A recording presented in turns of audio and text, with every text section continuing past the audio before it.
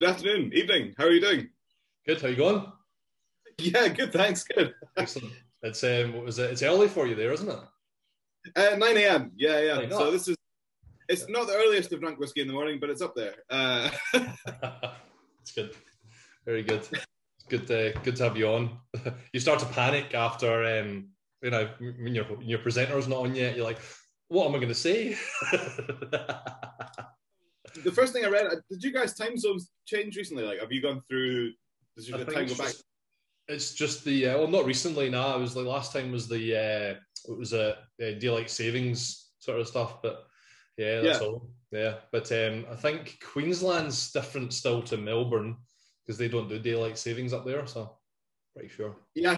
So whenever I checked it before, don't worry, not this morning, but a while back, it said there was a 10-hour difference, and then good old Google, and then I was like, I'm pretty sure it's 11, so I kind of Googled it, and yeah, I managed to find it. But it's all There's good. only a slight difference between Queensland time and New South Wales, Victoria.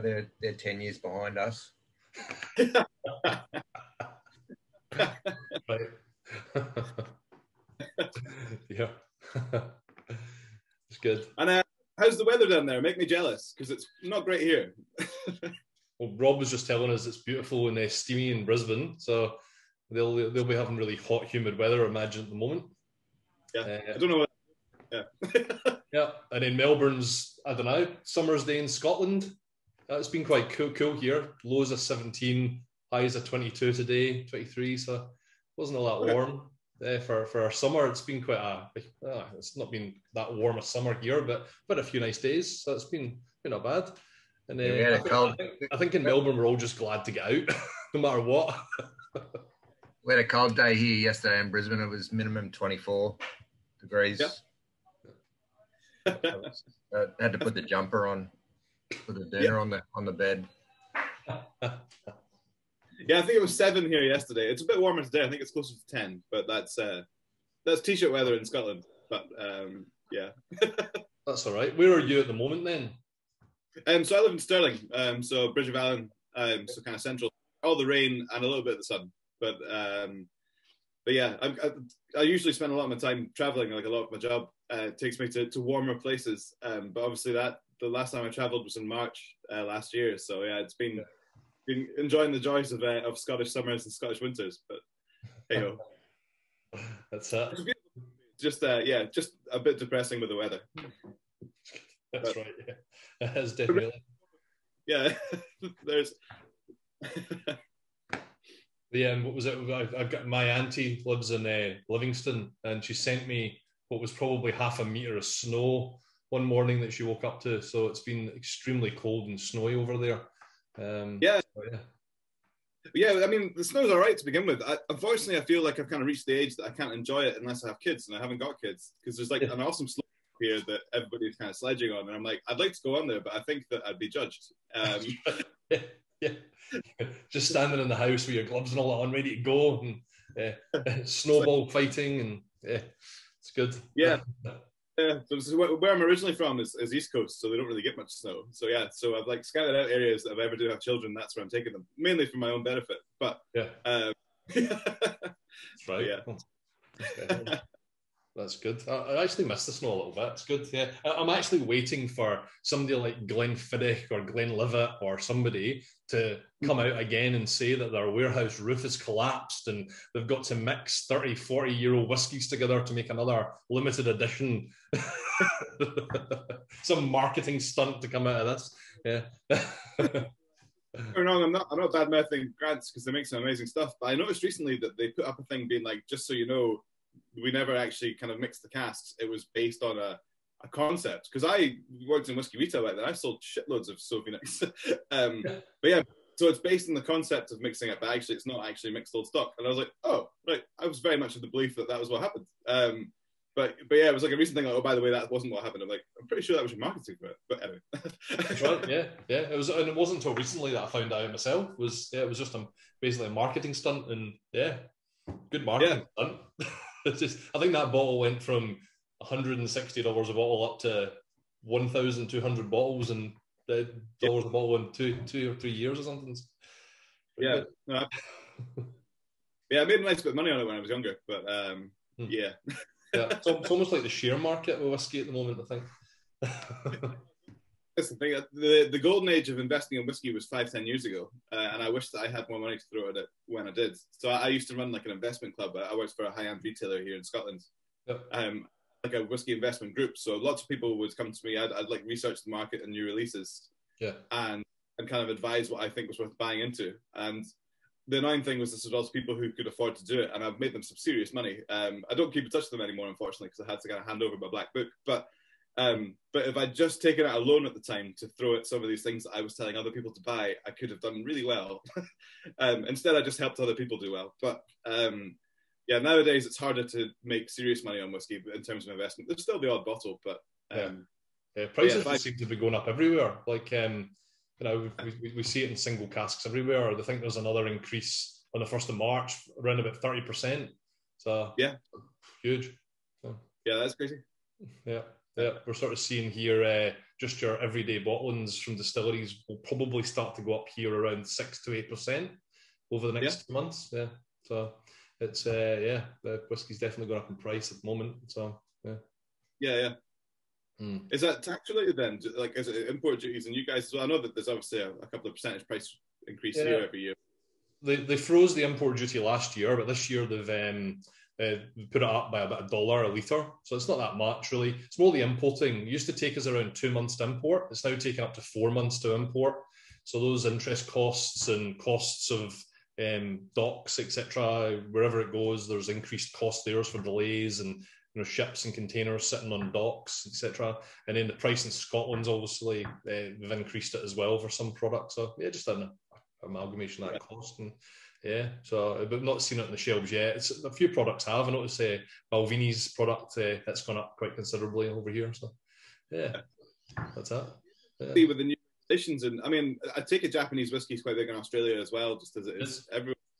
The new passing of regulation in Japanese whiskey, I wonder how that will affect the price, because Japanese whiskey is obviously skyrocketed anyway, but with the new kind of SWA like regulations, which I think is a good thing, but I think that the knock-on effect of pricing on that will be interesting to see, whether that pushes it up further or whether they kind of cap it at that and just use it as a way to kind of bolster their kind of provenance. I don't really know, but true, What I'm looking for is Angus Dundee to hassle Nika and buy the Ben Nevis distillery now, because they've got no need for it. No need for it whatsoever. Go buy it. To be honest, so Ben Nevis, as someone who uses the spirit quite a lot in various things, I'm not a huge fan of Ben Nevis, to be totally honest. But that's a personal thing, of course. But they are quite different to any spirits that we own. So to be fair, kind of Tomintoul is very kind of light and kind of soft and kind of classic Speyside, and Glencadam is very fruit driven. So Ben Nevis is more of a kind of meaty, sulphury kind of style. So that kind of it is a different flavour profile to throw into the bunch. But I don't know if there's anything going on. But yeah, you're right. They probably don't need it anymore. Good one to put in your portfolio then. Very different. We've got 20 people come in. We're actually expecting 40. There's 40 people bought the class, so hopefully they've realised it's tonight and they come in at some stage. So you might get some people joining in. But thanks everybody for joining us. Really, really good. Great outturn for this tasting. Everybody's very interested. A distillery that I really think we really don't know much about in Australia yet, and we want to really do a lot of work on letting people know about the Glencadam distillery.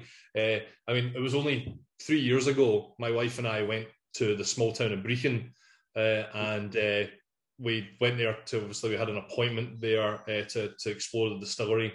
And when we got there, we didn't know where the distillery was. We were really struggling. We were on the phone to somebody at reception, and they were trying to direct us there, and we just didn't know. So we pulled up at a bus stop and said to somebody at a bus stop, "Are you local?" Yeah, I just live around the corner. Where's the distillery? What distillery? There's a distillery here somewhere. Nah, went to the paper shop. Nah, knew nothing about it.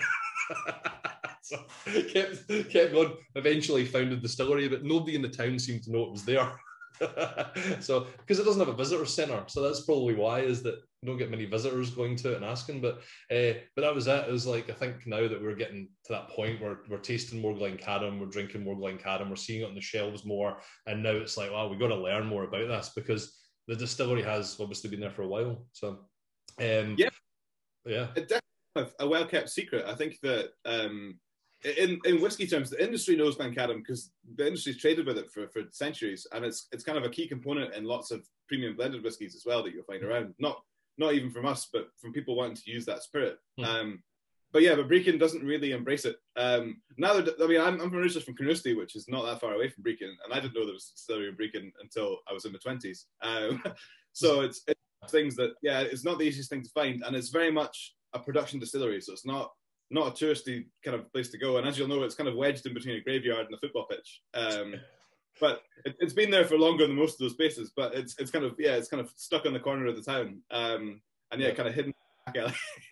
Yeah, but this isn't a big town we're talking about here either. It's tiny, tiny little town.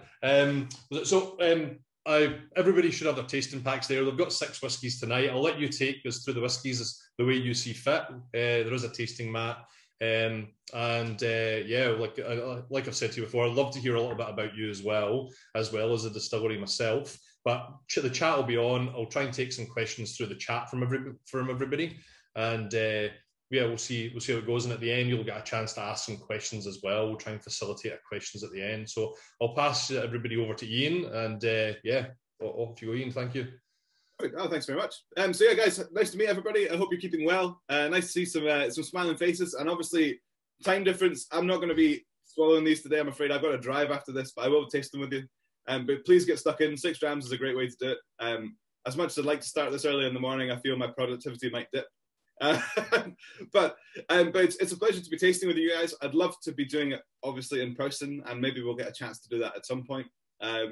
But as Craig kind of said as well, any questions at all, this is kind of nice size of group, so please fire in questions, unmute yourself if you want to kind of have a chat. I'm here to have a whiskey discussion, not necessarily a lecture, so I hope we can share some nice drams and kind of show you a distillery you might not be familiar with.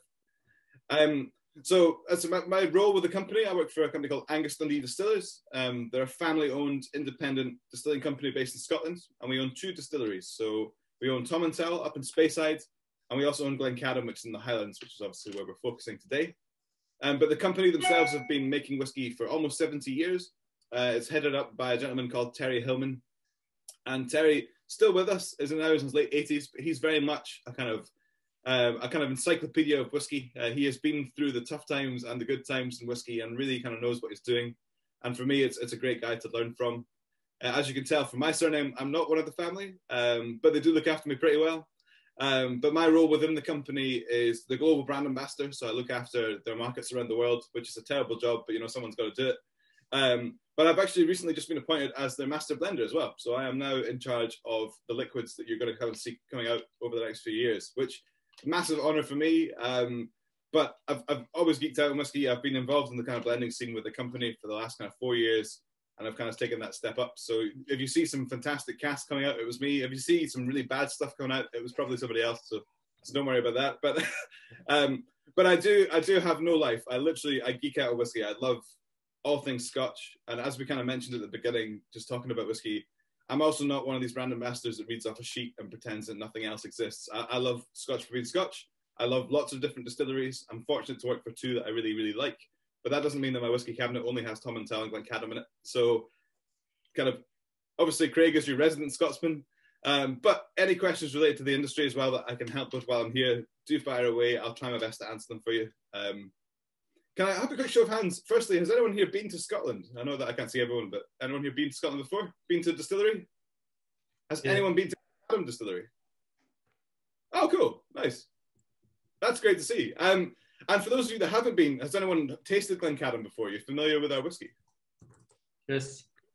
Awesome. Nice. So yeah, it's kind of, as Craig mentioned, we're not kind of that well known in the whiskey industry. Glencadam, I always say, we're kind of known by people who love us, but it's just a case of getting people to kind of discover it. Glencadam is a well appreciated and well loved whiskey. It's just a little bit harder to find. David, that is a good way to do a year. Yeah, 16 distilleries. Nice. I like it. So I just posted it up in the chat. So Glencadam as a distillery is something that's kind of existed for a very long time, but it's a little bit harder to find. And I'm sure that counts even more so in Australia. So I do appreciate Craig kind of bringing it through and you getting the opportunity to try so many of these drams as well. It's a distillery that's been there for a long time, as we kind of talked about, and it's kind of kept itself going through its reputation for its spirit. It was built in 1825, and what's significant about that kind of age is that, as you probably know, there's a few other distilleries of that era, and in 1824, that's when whiskey on a mass scale started to become a real industry in Scotland. There was legislation passed, and kind of legal distilling, I suppose, became more of an art, and bigger distilleries started to open. And distilleries from 1824, you may recognise, are names like Glenlivet, Macallan, these sort of things. And we popped up at the same sort of time as them, but the difference between us and Macallan, or the difference between us and Glenlivet, is that they are super giants of the whiskey world. They've expanded massively over time. I think Glenlivet's production just now is about 24 million litres, I think. Whereas Glencadam has just 2 stills. We produce 1.1 million litres in a year. So although we've never expanded, we've also never collapsed. We've never been demolished or kind of turned into flats as other distilleries have done over time. And we've kind of survived the thick and the thin, which has been quite nice. So there's obviously something in Glencadam that keeps it going. People want to use their spirit. And it makes quite a distinctive style of Highland whiskey. I should probably pause at this very moment and say, don't worry, my plan isn't to tell you a lovely touristy tale about Scotland and kind of all the kind of fairy stuff of the whiskey industry. That's not really what I'm here to do. I'd rather tell you why it tastes good than tell you all about the water and why it's soft. So I'm sorry if you wanted that stuff. But the Glencadam itself is a really fruity spirit. It's a kind of old school style of East Highland whiskey as well. So the East Highlands of Scotland used to be home to quite a few different distilleries back in the past. Everyone knows of Speyside now, which is kind of the northeast, but actually before Speyside really became what it is, the kind of East Highland region was quite significant as well. And the reason for that is the east coast of Scotland is where all the kind of barley is grown in Scotland. It's where the sun shines occasionally. And with that, distilleries sprung up on the doorstep. Before we had kind of mass transportation and things, it's easier to have something near source. So Angus, as a kind of farming area, was home to quite a few distilleries. But unfortunately, as the industry's kind of peaked and troughed over time, we are the last kind of remaining historic distillery there. They used to be home, if you're into your whiskey collection, the big distillery from Angus was Lochside. If anyone's heard of Lochside before? It used to be built, it was in Montrose, but it was a real kind of super giant of the whiskey world of its time. That's all I'm going to fart on about the kind of history side, but it is quite a significant old area, but it's not anymore. And the whiskies from the East Highlands of Scotland were known for fruity spirits with a spicy backbone. That was kind of what they were known to do. And whereas nowadays the Highland category has kind of become a bit dissipated and people make more of a modern style of Highland because that's what sells, Glencadam kind of sticks to like an old school style, and our whiskies you'll find will be very fruit forward, but with that kind of inherent spiciness that is very true to its area and place. Before I say anything else, I think we should kind of warm the palate with a dram. And I think that, to be honest, the best whiskey we can try just now to really give you an idea of that kind of DNA of our distillery is Glencadam 10-year-old. It's a perfect kind of aperitif and a nice kind of stepping stone into the range. I take it you guys have, your mats will tell you what you've got in front of you, right? They're not numbered. Just checking. Not numbered. No, they've got on it. Perfect. I've done this before. I'm like, right, we'll jump to this. And like, what number is that? Just making sure.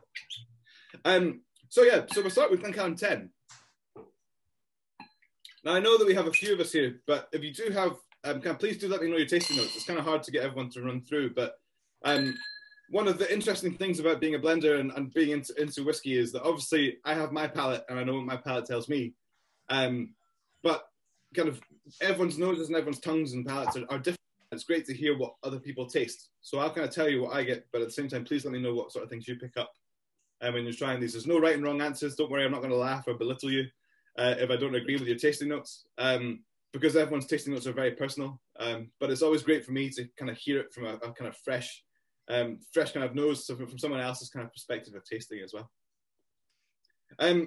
Something you'll notice about Glencadam, and it's, I don't know if it's on the mats, but it's definitely on the bottles. Everything that we do in our range, with the exception to Origin, which is our entry level, every other Glencadam you'll ever see will be non-chill filtered and natural colour. So everything is bottled at 46% ABV, and the colours you'll see in the bottles are representative of the cask it came from. There's no caramel colouring added to these products. And what you'll probably notice with the 10-year-old, if you can't see it in your glass, is it's a very, very pale whiskey. It's 100% bourbon cask matured. It uses a lot of first fill bourbon barrels, so that's actually quite a dark colour from a 10-year-old in bourbon casks. But it's kind of representative of that style. Because we're not a big distillery, we tried to kind of push forward more of that kind of traditional spirit, with no kind of removal of kind of fatty acids and things through chill filtration. So it's a kind of fuller bodied spirit, but that's going to enhance that kind of spiciness you're getting too. So the only tip, I'm not going to Jim Murray you guys, I'm not going to tell you how you should taste whiskey, but the only tip I will share with you that you may not have heard before, or you may have, is something that I use a lot. And when you're smelling your whiskey, I'm afraid I'm going to pick on the people who have the cameras on here. When you're smelling your whiskey for the first time, how do you smell it? Show me how you sniff a whiskey.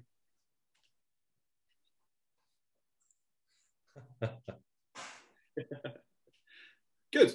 So, the tip I'm going to give you, and I saw a couple of you doing it already, is that when you're nosing spirit, it doesn't have to be whiskey, but tequila, vodka, kind of cognacs, you name it.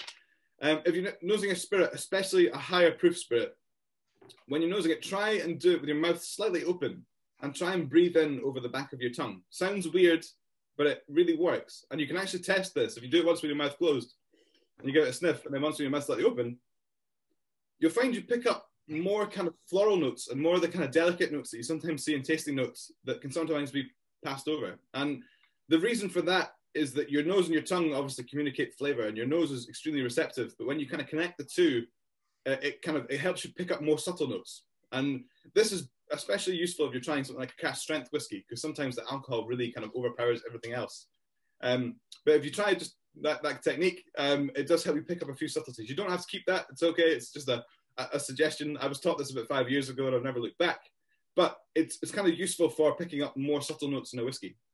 That said, you don't need to do this because that means you're nuts. And don't do it in a bar because people will wonder what the hell you're doing. But it goes just a little bit over the back of the tongue. And if you try that way, you'll pick up more kind of subtle notes in your whiskey, or you should do. But it's just a little tip. Otherwise, drink it the way you want to drink it.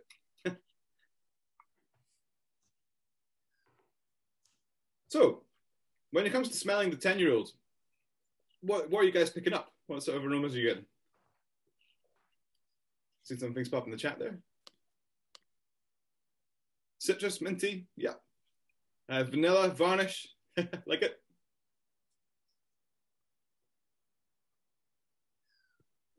Nick, the whiskey, but want to know the house style. Northport is a good point. Yeah, Northport was our neighbour, literally less than kind of half a mile away from us. Unfortunately, one of the distilleries that closed, but our distillery manager from Glencadam used to work at Northport. He also claims it was haunted. Apparently, their warehouses had the ghost of an old excise man that used to kind of haunt the warehouse. And in the olden days, they used to check casks with a bung hammer. So not with a bung hammer, but like a mallet that effectively you could hear the level of the whiskey in the cask by tapping it. And he said that on several occasions he'd lock up the warehouse at night and you'd hear like a tapping from inside the warehouse. Personally, I don't really believe in ghosts, but it's a creepy story all the same. But yeah, it was kind of haunted by the old warehouseman. But unfortunately, now it's a supermarket car park. As the sad things come to be in whiskey, the only thing that's left of Northport is like they left the gable wall as a sort of display. But unfortunately, it's a long gone distillery. But nice whiskey though.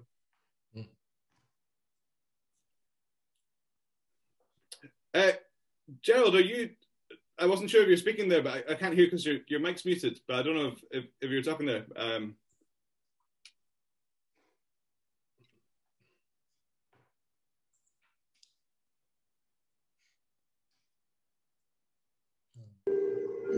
Boo. Yes. Oh, it's full of citrus and vanilla, and I love it. It's just a nice, light little. I'm not so much a peaty man. I'm more in this direction. Yeah. As opposed to Leon, who will drink absolutely anything. He's my son, in case you don't know. I was going to say, if you just pop shots to one of the guys in the audience. I like it. So yeah, it was Gerald. Quickly, I saw him speaking there as well. But glad to hear it's going down, Gerald. Sorry, the two Geralds. So don't worry, Gerald. Speaking. But yeah, hopefully it should be a kind of nice, kind of fresh aperitif style whiskey. Ernie is my mate is sitting opposite me, so we're comparing notes verbally as well as listening to you. Cool. Oh, that makes sense. Cool. So you're talking. I wasn't sure if you were speaking to the camera, but good. I hope they're positive notes. But joking aside, I say hopefully it's a nice kind of fresh style of whiskey. It's going to get your palate in the kind of in the whiskey tasting kind of zone, I suppose. Is it a kind of I guess this is maybe your first dram of the day? I don't really know. Don't want to imply, but for me, it's a great kind of a way to kind of enliven your palate. It's got a really kind of fresh character to it, and it's a really nice example of Glencadam spirit. So this is 10 years old. It's got depth, but it's very fresh as well. You're getting a lot of fresh fruit there. And I always compare this to almost like a kind of Sauvignon Blanc or kind of like an unoaked Chardonnay of the wine world. It's got this brightness and this fruitiness, but almost an acidity. Not in the same way as you get from wine, but it has this kind of drying effect on the tongue. It kind of makes you salivate. It makes you want to have another dram. So it's this really nice kind of fresh style. And I like it for two reasons. Firstly, it's quite a unique style of whiskey. You don't really get that very often, that kind of brightness of fruit. But it's also a nice nod to the past. We haven't really changed anything at Glencadam. In fact, the only real thing we've modified in the distillery is we put in this magical thing called electricity about about 100 years ago. But aside from that, it is this kind of old school style. They've not tried to modernize it. And I say that bright fruit note that comes through, I think, is really, really interesting. If you like your food pairings, as you can probably tell, I do. This is a really versatile whiskey as well. I think that whiskey sometimes gets left behind when it comes to pairing with foods, and it's very much more kind of focused on the wine side of the industry or the kind of the food and drinks world. But whiskies can work really, really well with foods. You just have to be careful to temper the alcohol. And you always hear of things like people pairing Islay whiskies with oysters. But actually, I think Glencadam 10 with oysters is even better than an Islay because smoky and salty doesn't really go with salty, in my opinion. It just gives you more salt. Whereas this gives you that crisp character. It gives you more fruit. And actually, if you pair that up with something kind of fresh and salty like oysters or smoked salmon, it works really, really well together. So it's a whiskey you can do.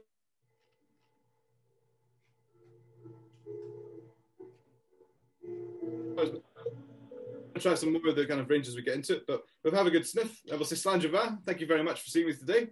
We'll have a little taste together, see what you think. Cheers.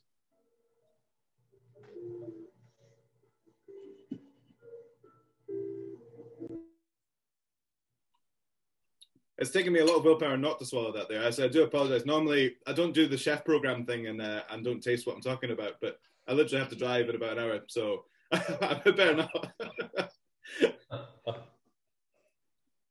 I always thought it was nice and crisp, like apple on it when I had this, particularly when it was in the glass for a while. It was always remind me of just biting into a nice, sweet, fresh apple, and that's where the freshness came from for me. It was always good that. Yeah. Absolutely. I think there's a nice kind of mix of the kind of fresh fruit, like you say, that kind of orchard fruits, apple kind of pear sort of thing. And there's a bit of kind of citrusiness there as well. It gives you this kind of almost like an oil that you get from like a lemon pith or lemon peel. Balances really nicely. And then, I mean, obviously you're getting the impact of the bourbon cask there as well. So this is 100% bourbon cask matured. So you're going to get some kind of vanilla notes in there, some kind of creaminess coming in from those casks. But for me, it's a nice little kind of signature of our style. It's a good hint to the whiskies we're going to try throughout the tasting. And Glencadam Spirit, like I said, is known for its fruitiness. Aside from that kind of historic nod to those fruity and spicy whiskies of the area, Glencadam is known for a really, really fruity spirit. And there's parts of our distillation that kind of form that I'll kind of talk about after we've had a couple of other drams to show you what it does. But effectively, our new make spirit, the spirit that comes out of our distillation, smells like pineapple juice. It's really bright and tangy. And I don't know if you remember that from the Stillhouse, Craig, but or those of you that have visited, but it's got a really kind of heady tropical fruit kind of aroma to it. And that comes through our distillation, but it's kind of the processes that lead to that. And you're going to taste that fruitiness that comes in different forms. Sometimes it's orchard fruits, apple fruits, kind of stone fruit, tropical fruit. But you're going to taste that kind of fruitiness in amongst all the drams we're going to try today. One of them is port cast finish. It's going to be fruity for a different reason. But the spirit has this nice kind of telltale kind of signature to it, which I think is really good. There's a consistency within the range that kind of ties it back to being Glencadam time and time again. Now, we've tried the 10, and if you've got multiple glasses in front of you, do kind of keep a few out because it's a great way to compare across. But I thought before I start telling you more about the distillery itself, we could try another dram just to give you a kind of balance of style. So our fruity spirit that we make at Glencadam really suits bourbon barrels, and you'll see that most of what we do is in bourbon casks. However, I was going to show you Glencadam in an alternative cask now to show you what the spirit tastes like when it's put into different wood types. So I thought the second dram we would do would be the Glencadam Reserve Andalusia. And that is a a sherry finished style. So it's using more emphasis on Oloroso sherry butts from Jerez in Spain. And I think it's quite nice to do it comparative to the 10, because I'm not saying one's better than the other. They're just different, but it gives you an idea of the spirit in a different cask type. So that is this one here, quite a new release. Happy to see you guys got this in Australia, because it's not been out for that long. But the Reserve Andalusia comes in around the same sort of price point as the 10. This one's NAS, so it's a non-age statement whiskey. One assurance I can give you is that we're not a big corporate whiskey company. The liquid in this bottle is not 3 years old. I can confirm that with you. So although it's non-age statement, it's not just a run-of-the-mill kind of cheap as it comes kind of thing. This is a layering of whiskies between 4 to 8. And they're using different casks that have been specially chosen for it. So it's not just a run-of-the-mill young whiskey. And it's been pieced together using different parcels. So the whiskey in this is made up of some younger, fully matured sherry stock. So whiskey that's spent its entire life in Oloroso sherry. And then some older parcels that have been bourbon finished or bourbon matured first, and then finished in Oloroso for 18 months to 2 years. And then we kind of piece them together to give this kind of rounder style of Glencadam. So it's going to give you a little bit of youthfulness from the spirit. It's going to give you some more dried fruits as well. But I thought, since we're trying the DNA style, we'll try an expression with some different finishes to give you guys that kind of counter position, both at the kind of entry level as well. Morello cherry is a fantastic tasting note. I like that. So I'll pop up at the bottom there. But yeah, if you give this a sniff,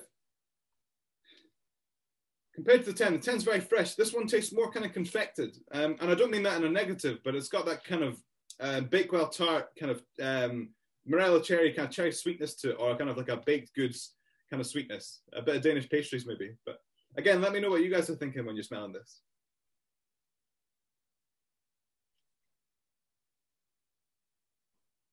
See the other bits in the chat there.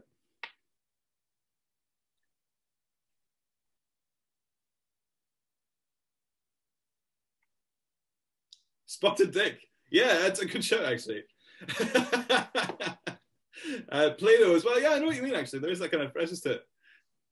Spotted Dick's something you need to see your doctor about. But it's, no, I know exactly what you mean. Funnily enough, my other granddad, who is unfortunately no longer here, loved Spotted Dick as a pudding. And Spotted Dick with custard reminds me of my childhood. I don't know, it's one of these things that they probably should have renamed further down the line. But it's a really good cake. So it's hopefully, I said the concept behind this was to talk you through the different finishes. And I'm guessing, as you guys are kind of a whiskey club, you know the difference between sherry casks and bourbon casks. Anyone unfamiliar with what I mean by sherry? There's not a problem if you are, but I didn't want to kind of tell you how to suck eggs. But effectively, we're using wood from Andalusia in Spain. It's being used to season Oloroso sherry in this case. And Oloroso sherry is a kind of full-bodied but quite a dry sherry style. But when you use that for whiskey casks, that gives you this kind of sweetness. The notes that are typical of an Oloroso cask are things like toffee and dried fruits. And they work really well for whiskey seasoning. Bourbon barrels tend to give you more vanilla and oils and butteriness. And sherry casks tend to give you more of that kind of dried fruit and that kind of, like I said, that kind of Christmas cakey kind of character. So we use it for flavor kind of modification, I suppose, in our whiskey. It gives us a different flavor from our casks. Most of what we're going to try tonight is bourbon barrel, but I thought it would be nice to show you the two differences at the beginning. And I think we'll probably finish on the 17 rather than the 21, because we'll taste it in terms of body rather than age, if that's cool. Because I think 17 is a nice kind of juicy finisher. So we'll go for something big and fruity at the end there. But we'll just kind of show you a different level of casks throughout this. Out of interest, and I'm going to pick on the people who have the cameras on.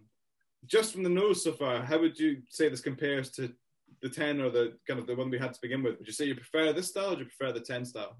You nod for the 10? Yeah, 10. Can I between? Yeah. There tends to be a bigger preference on sherry cask in Australia, I think. I mean, that's the way people go. But I certainly think with this distillery, you know, you've still got the vanilla coming out in the sherry barrel. You know, you've still got that kind of house style. But I think it suits that spirit of Glencadam, just bourbon barrel. I've always found myself, you know. So I always think that we kind of, being the size of production we are, we kind of play to our strengths. And Glencadam spirit really works well in bourbon casks. If we put it into a really heavy flavored cask like a sherry or a portwood, it can sometimes kind of overpower the spirit. And And don't get me wrong, I know that, so like the most popular styles of whiskey even here and kind of across the world are either big sherried whiskies and heavily peated whiskies. People kind of like to gravitate towards those styles. They tend to love them or hate them, but they tend to gravitate towards the big flavors. And Glencadam, although we do that, our spirit isn't a big flavored spirit. It's a very finessed spirit. There's a lot going on, but it's not a powerhouse. And I think that for that reason, we like to mature it in a more gentle cask. So bourbon barrels really suit it. For this one and for the 17 that we'll try later, they're comprised of different things. So I said there's some stock in here that's sherry finished. So it starts life in these bourbon barrels to give it some body, and then we put it into a stronger flavored cask. But it's that kind of different pairing to it. But it's a nice alternative style. As I said, we're seeing a lot of carry through with this as well. As it's not a sherry bomb, which is a term that gets thrown around, but it is kind of a nice kind of sherry style. It's more of a kind of medium style sherry. So we'll say Langevin, see what you guys think of the taste. Cheers.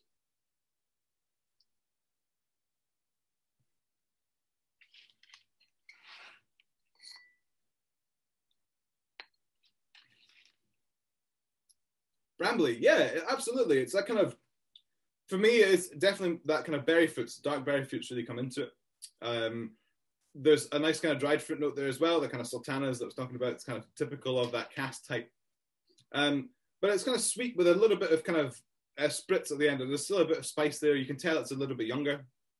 And that's kind of nice. It's not just a big slick kind of sweet thing. It's got a bit of body to it, a bit of vibrance. But nice as an alternative to kind of show off the spirit in a different wood type.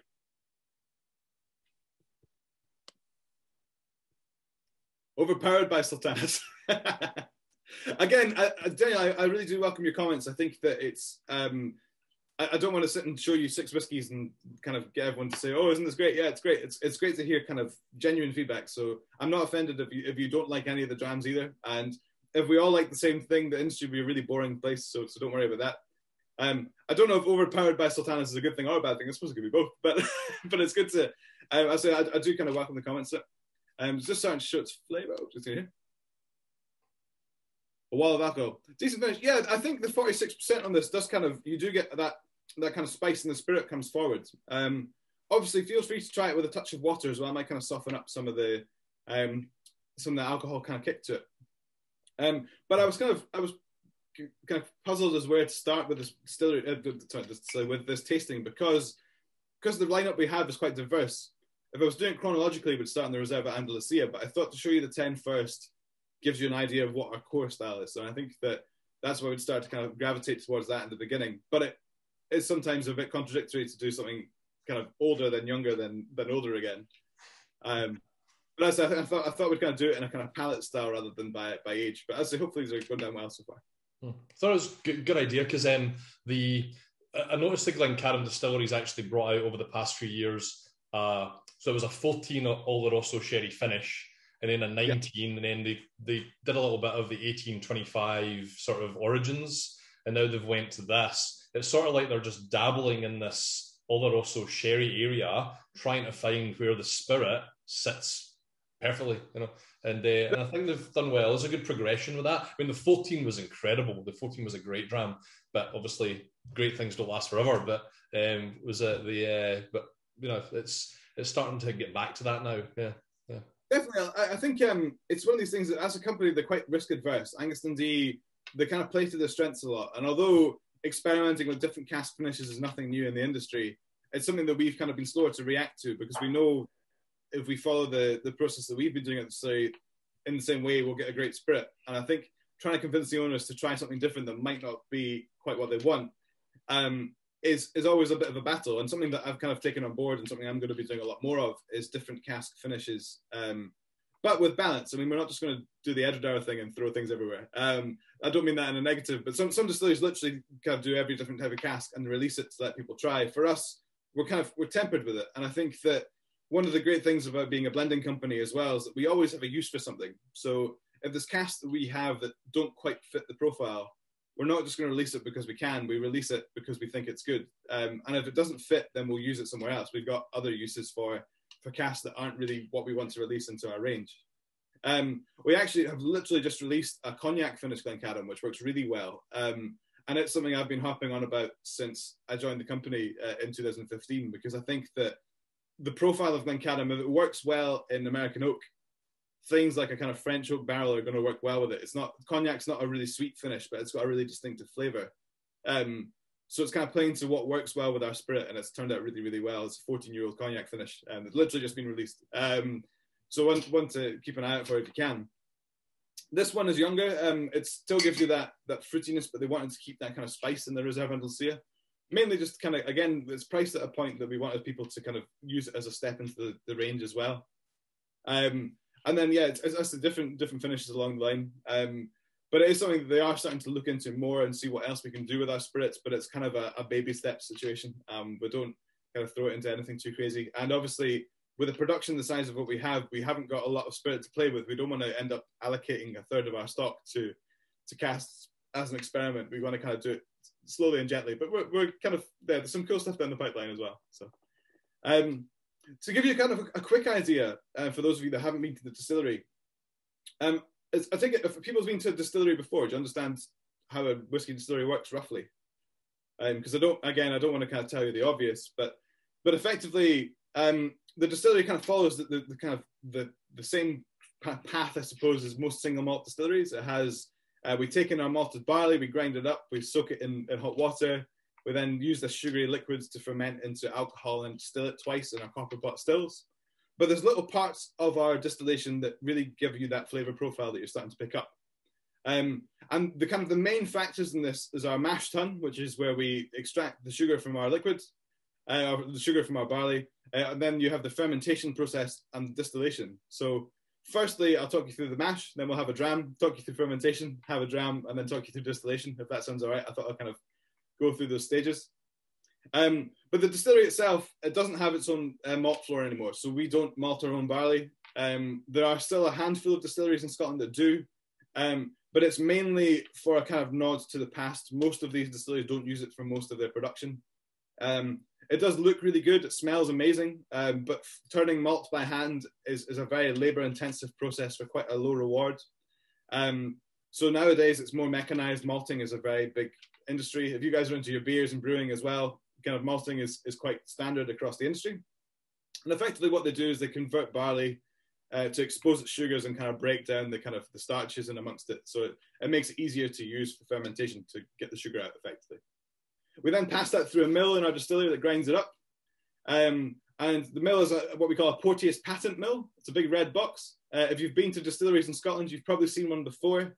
And Forteath patent mills were made so well that the company literally went bust. They made them so well that no one bought another one, and they folded. It was a real kind of sad success story.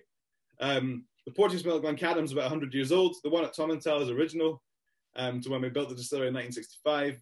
And they just don't break. These things are amazing. They're really easy to fix. So unfortunately, they were too good, which is a phrase you don't really hear these days.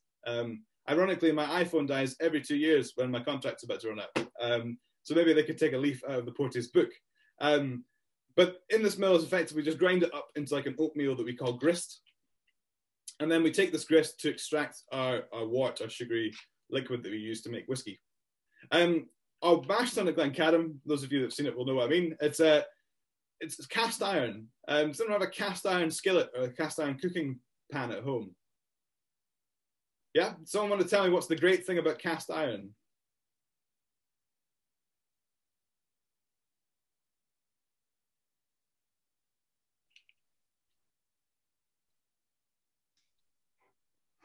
Even conduction of heat.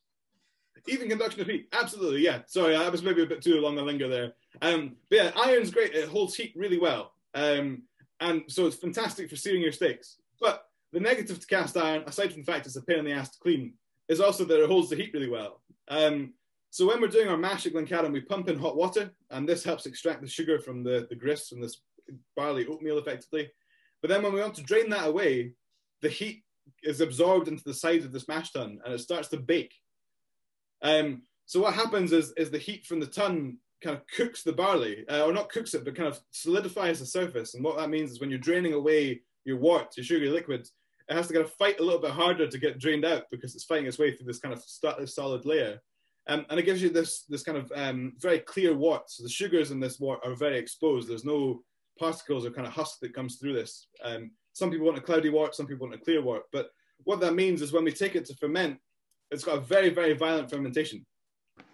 And I suppose I'll just cover fermentation here rather than jump back to it later. But effectively, so we take out our wort, and after kind of an 8-hour cycle of soaking this, we have this very exposed, very kind of clear wort. And when you add yeast to that to turn it into alcohol, the reaction is pretty violent and pretty instantaneous. So when you add the yeast, it foams up and foams over. And our washbacks are giant kind of fermentation vessels. They hold about 50,000 litres. But you'll see at Glencadam, our washbacks are stainless steel, but they have wooden lids. And the reason they have wooden lids is we need to remove them every now and again, because it's not uncommon for them to pop off because of all the pressure in this fermentation can blow the lids off. So we have a kind of a very violent fermentation, which gives you a lot of ester development in our fermentation. So our alcohol at this stage smells like what Craig was saying at the beginning, like kind of apples and pears, kind of comes forward, and bananas, this kind of sweetness from this kind of rapid fermentation. And that's just because of this old school mash tun. Total pain in the ass to clean. Cleaning it is really, really warm work as well, because obviously it's still really hot when you're in there scooping everything out. But it does have an influence on our final spirit. So this kind of very clear wort gives us this very fruity kind of starting that we get at Glencadam. So I just saw that apples come from the yeast, not necessarily from the yeast, but for the fermentation. Yeah, that kind of the fruitiness esters that we talk about, which is like pear drops, if you remember those sweets. That's a lot of ester development happens in fermentation, but then after that they're amplified in distillation. So I think a lot of people associate the fruit with copper and with the kind of the distillation part, but actually what the distillation does is it kind of refines it further. So these fruity notes are there, and then when you put that through the stills, it kind of helps amplify that and brighten it up even more. But the wash, the kind of alcohol at this stage before it's distilled, it's very tasty. It's got this kind of soft wheat beer kind of flavor to it. It's like a kind of banana bread, honeyed sweetness. The only problem is it goes through you in about 20 minutes. It's not very good for the guts. And yeah, you can have a good mouthful of it if you're at the distillery, but you will need to find a bathroom. But it's a kind of a heavy kind of heady beer at this stage. So we ferment it there for about 52 hours, 54 hours. That helps develop these kind of estery notes, develop this fruitiness in the spirit. Not in the spirit, but in the liquid. And we end up with a beer that's about 8% ABV at this stage. So after this 54-hour fermentation, 8% ABV, and then we take that to distill. However, before we take it to distill, we should have another dram. So I think we should try the Glencadam. So I'm a bit just kind of confused here of where we should go, because if we do it by flavour, we should do the 18 first. Or if you want something that's going to be more punchy and different to what you've just tried, we should do the 15 first. What do you think, Craig? I don't want to confuse people too much. I thought it would have went to the 15. It was I think it's more of a flavour progression to the 18 and 21. I could be wrong. You probably had more Glencadam than I've had. I was actually literally doing a Glencadam tasting last night. But we'll do the 15. It's always hard to place them because we kind of have two inherent house styles. So aside from finishing, which we were kind of talking about briefly, Glencadam comes in two kind of formats. And although bourbon cask is really what we finesse in, that's what we kind of focus on with our spirit, there's kind of two formats of bourbon. So we go for the 10-year-old style, which is that kind of more spirit forward, fresh, crisp, fruity.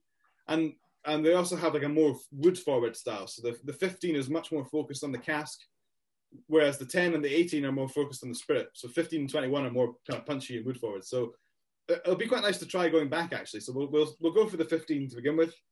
And the 15-year-old Glencadam is probably our kind of cult classic. This is the one that if people know us, they tend to know the 15. It wins quite a lot of awards, and it's a cracking dram in its own right. My first major blending project at Angus Dundee was to recreate the 15, which was my favourite dram in the range too.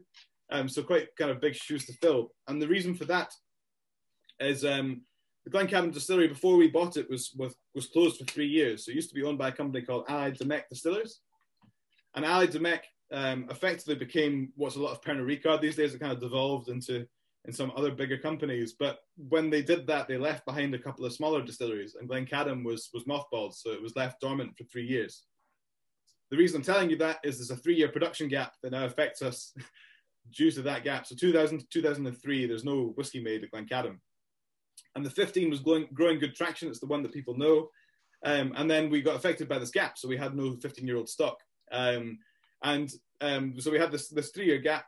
And when we had enough stock again, using our own liquid that we've distilled rather than what Allied had distilled, we had to kind of recreate the spirit and make sure it was the same. And that was my first major task with Glencadam. They said, you need to make the 15-year-old this time.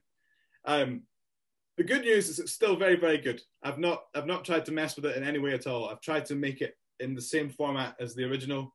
It's this big, heady style of bourbon cask maturation. I actually throw around the term bourbon bomb for this because it's never caught on, but I think that people talk about sherry bombs and big full-on flavors. This is a massive bourbon cask. It's a really big flavor from these barrels, and from a barrel that you don't normally expect a big flavor from. So it's made in that style. The only thing that changed between this one and the original is there's a little hint of citrus at the back of this that wasn't there in the original 15. There's a kind of lemon oily, kind of lemon pith at the back of the palate that you'll pick up on this that wasn't there in the original one. And I left that in there on purpose for two reasons. Number one, I'm using the stock that we had. That was kind of coming through with a lot of the whiskey we had. But actually, I think it enhances it a little bit further. It gives you this extra bit of dryness, this extra layer in amongst what's a very big whiskey. So that's the only thing. So if you get a chance to try the old one and the new one, they should be very, very similar. When you give this one a nose, hopefully you'll find it's quite big. If you have any 10-year-old left in your glass, the 10 was very elegant. You could pick up quite a lot of what's in there. This one is a bit more kind of almost flat. It's a bit blunter on the nose because it's got a lot of texture, but actually it's harder to kind of pick out the little nuances I always find for this one. I'm seeing some comments pop up there. It was indeed Ralphie's best whiskey of 2016. Funnily enough, Ralphie voted it his best whiskey 6 months after we didn't have any stock. So he voted it his whiskey of the year, and we spent the next kind of 6 to 8 months answering the phone to people wanting to buy it when we literally had none left. Ralphie's a lovely guy. But as I say, it was one of these things, timing couldn't have been worse because literally, yeah, everybody's like, oh, we want to get the 15, and it's been out of production for 6 months. And by the time we brought it back out, I suppose his kind of whiskey of the year had died down a little bit, but I know he's still a big fan, so that's a good thing. But, I was also saying green apple there. Yep, the initial scent is gone. It does. The fruit's going to come into the palate more than on the nose this time. So if someone's saying that, it is a kind of flatter nose. Not that there's less going on, but it's just it's a much heavier kind of aroma that comes out of it. It's a whiskey that if you leave for kind of 10, 20 minutes to breathe, you'll find that kind of the thickness breaks down a little bit, and you can pick up more of the fruit and more of the structure in there. But hopefully you can smell it's quite sweet and quite big on the nose. I always found it was quite sea salt driven on the nose for some reason. Every time I had it, yeah. It was interesting. Is Doug still at the distillery, isn't he? He's still the distiller there. Doug brought out a sample of two samples, one from the fridge and then just one from the cabinet. And he gave me a taste and said, "Here's one sample. You sell our whiskey in Australia. You would know what these are. So pressure's on. Wife's looking at me. Puts it in a glass. Oh, it's quite cold," I said. And when I had nosed it, etc., I didn't have much nose on it, but the palate was really nice. It was really fruity. It was actually probably more. It was this sort of berryness. So I tasted the other one and had a taste, and straight away I said, "Oh, the one that's not cold, that's the 15-year-old." Knew it straight away, knew what it was, quite happy with myself. I went back to the cold one again, couldn't get what it was at all, and I just said, "You've actually stumped me." And he said, "It's the 15-year-old served at 5 degrees. And it's just the same whiskey, but at a different temperature," he said. And it was a completely different whiskey. It was this blueberries and raspberries and all that sort of thing on the palate. And it was amazing. But yeah, incredible what it does. It's funny. So obviously there's a big skepticism or a lot of kind of fern against things like ice in whiskey because it over dilutes it. But actually chilling your whiskey in a fridge is really, really interesting to do. And again, Glencadam's really fun for chilling because of the kind of fruity component to it. So like the 10-year-old works really well as well in the fridge. It brings a kind of softer fruit notes like guava and kind of papaya and stuff. It's really cool that you don't taste when it's at kind of room temperature, but when you tone it back, it brings out like a thick fruit. So yeah, you're saying that kind of blueberries and things that comes out the 15. It's good fun to play around with. It goes very milky, of course, because it's non-chill filtered, so it all goes kind of cloudy to look at. But it kind of flattens out the tongue and you get different flavors to it, which is cool. But yeah, it's a whiskey that I think this of the 18 is Doug's favourite these days, because I know he was always loving the 15, but the 18 kind of ticks a box for him too. But it is a kind of a big style of Glencadam, and a lot of people that know us know this style. So I'll say cheers. I've probably talked about it a bit, but I hope you guys enjoy. Hope you like the 15.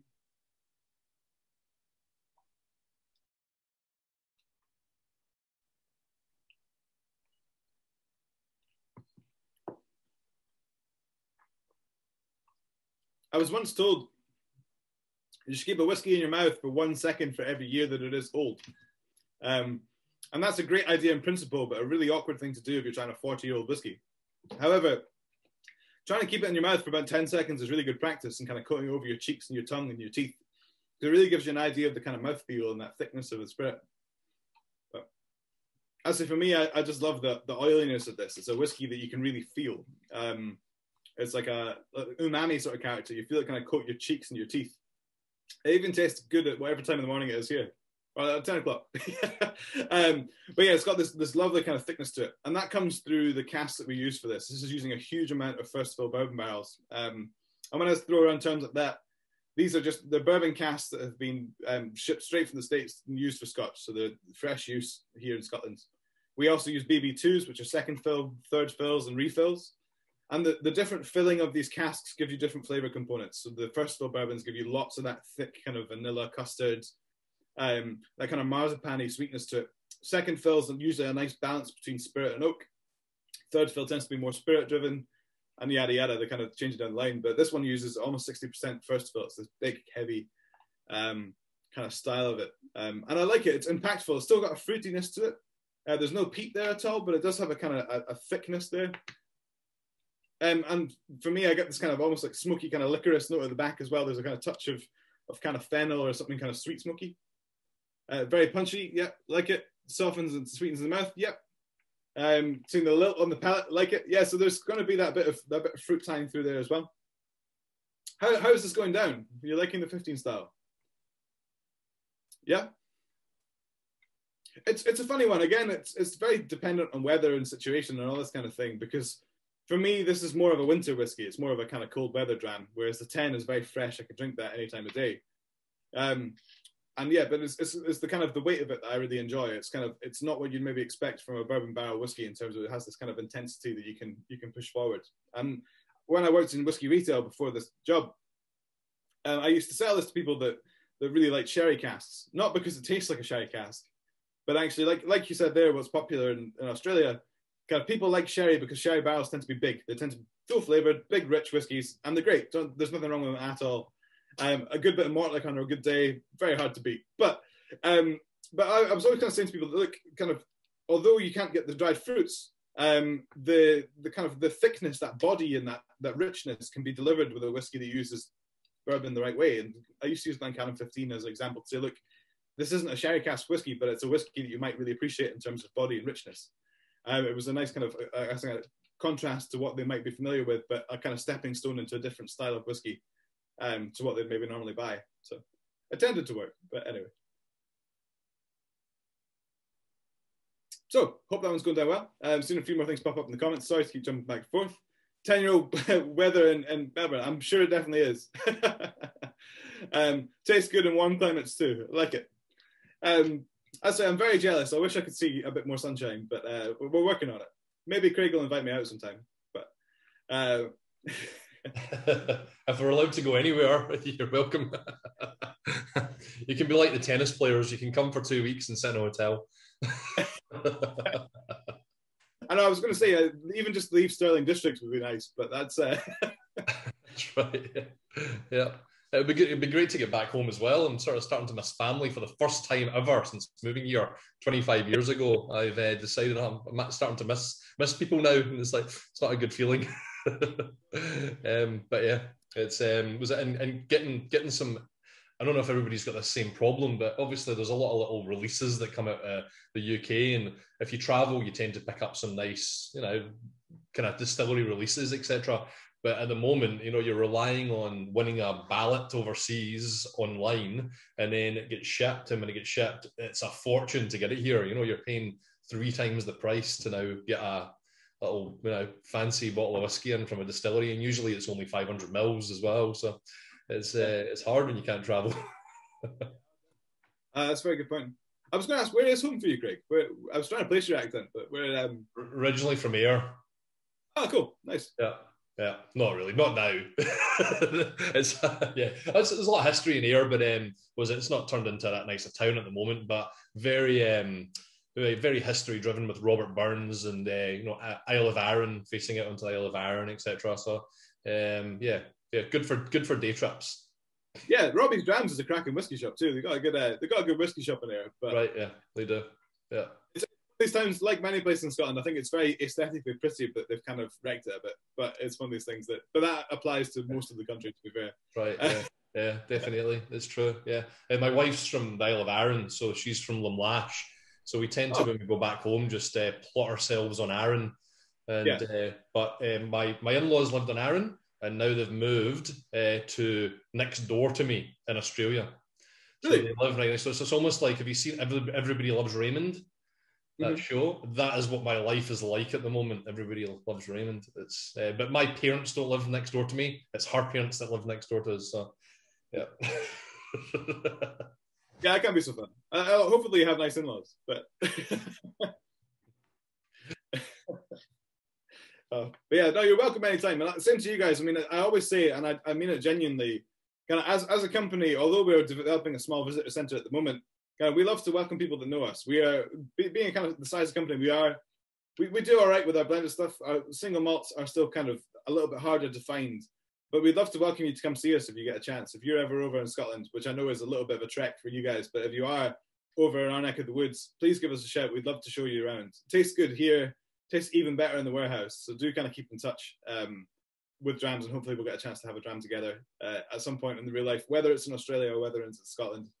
But do kind of keep in touch post-tasting, because as I say, we do love to keep in touch with you guys and see how you're getting on. So.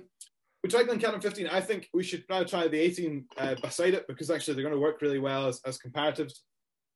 Because what's fun with this, also for the people that are commenting saying about it being more like 10-year-old weather, this one is going to be more inclined to the 10-year-old. Obviously, it's 8 years older than the 10-year-old was, but it's got this really nice kind of hark back to that fruity spirit. So the 15-year-old is very much cask focused, as I was saying. You're going to get more of that bourbon intensity.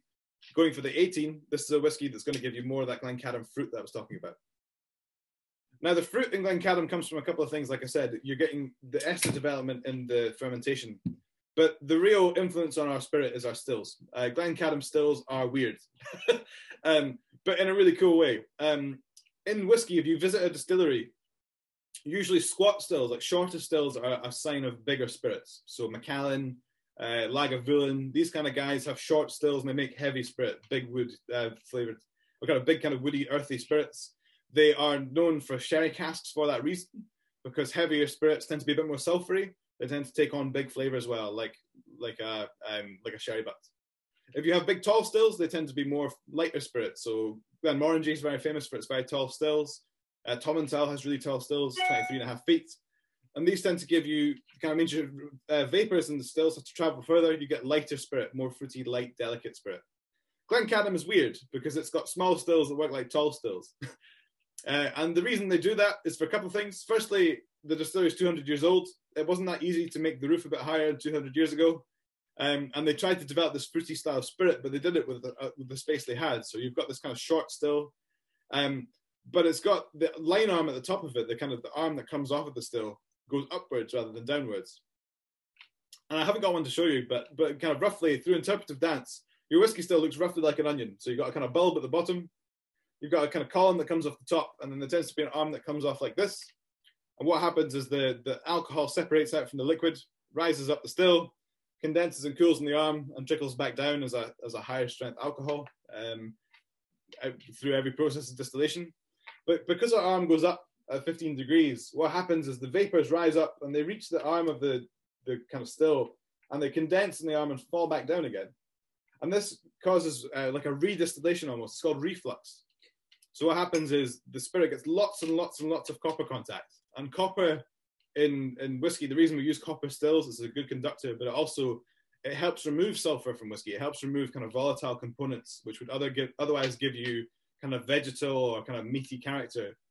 So it helps remove this because of this consistent reflux in the inclined line arms. That really finesses that fruity body of the spirit. So the Glencadam, because of this, and this happens in both stills, That's where all this fruity development comes from. And when I was saying about esters being amplified, it helps really turn those kind of appley pear aromas into like more of a kind of tropical fruit, more of a kind of bright, tangy fruit note.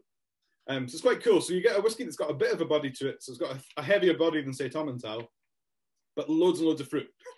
So it's a kind of weird little still. And these are quite original. The only thing that's changed with the stills is they're no longer direct fired. They used to have a big, massive fire underneath them. But the problem with that is when you add fire to alcohol, it doesn't end well. And actually, there was 2 pretty serious distillery fires back in the turn of the century. And yeah, they give you this kind of, a few issues. So now they're internally heated with steam rather than with a big flame. But otherwise, it's this kind of older style spirit. I just sort of think, it's the 18-year-old we're going to try now. What's interesting with the 18 is if you see it, it's actually slightly lighter than the 15 in colour. And that's because it uses less of these first fill barrels I was talking about. New barrels are going to give you more colour from your casks. The 18's a bit paler, but it doesn't lack in body. It's just got a different flavour to it. But when you smell this one comparative to the 15, you'll smell that the fruits are very much at the fore again. They're not, the 15's more kind of rich and full. This one's going to give you more of that elegant fruit note. I saw someone pop grapefruit into the chat. I definitely agree with that. For me, this one is like, we're kind of transitioning through the different fruits, but this one's more like a kind of stone fruit. I get kind of this kind of peaches, apricot kind of sweetness to it. Maybe a bit of like green banana, but again, there's no right and wrong notes to this. But for me, it's lovely and fresh. I think it's really nice to see a spirit of that age with that fruity character. It's 18 years old. It's been in wood for almost 2 decades, and it's still got this really nice brightness in the nose. The nose smells fresh, and I think that's really cool. Sometimes, don't get me wrong, kind of when you try the 21, it's very woody and very rich, but it's still got brightness to it. But sometimes older whiskies get very woody and a bit gnarly. They can be very chewy.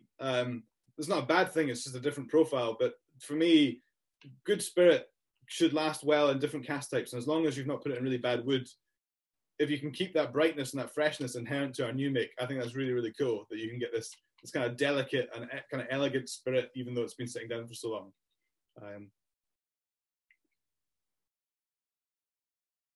Any other notes from you guys on the nose? What do you think about this one? Green apples? Yeah, like it.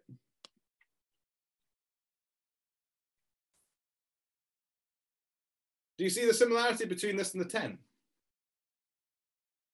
I think, as to say, it took me a while to get my head around that, because obviously we like all our whiskies for different reasons, but they're kind of in tune with each other. The 18's a relatively new addition to the range.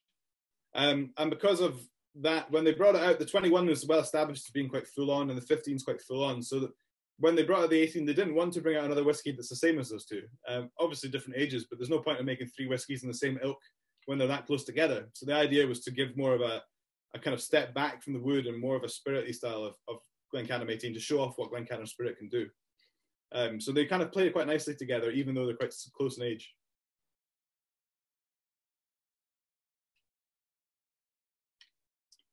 So, giving it a good sniff. Have a little dram of this one, see what you think. 18, very heavy 10. Yeah, it is, isn't it? Yeah, it's just I think kind of heavier version. But cheers. Let's see what you think of this one. Thanks.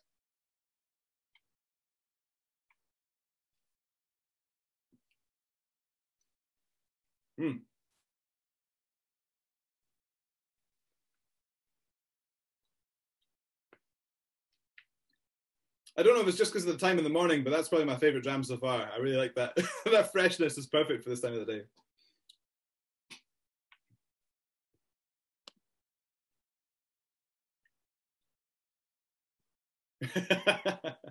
It would make you drunkable. I like it. It is light. It's a funny whiskey because, so I've done this before in tastings where I've started with the 18, because actually in terms of physical flavour, this is probably the lightest of the bunch. The 10's got that spice that comes through with the kind of younger alcohol, whereas this one has got lots of complexity. There's lots of layering in it, but it is quite delicate at the same time. It's a really nice balance of malt. Funnily enough, I always think this one tastes lower than the ABV it is as well. I think that it's 46, but actually it's got a very gentle mouthfeel to it. It doesn't really catch you in the throat. It's more of a kind of light kind of tingle on your tongue. But I love the kind of freshness to it. I don't think so anyway.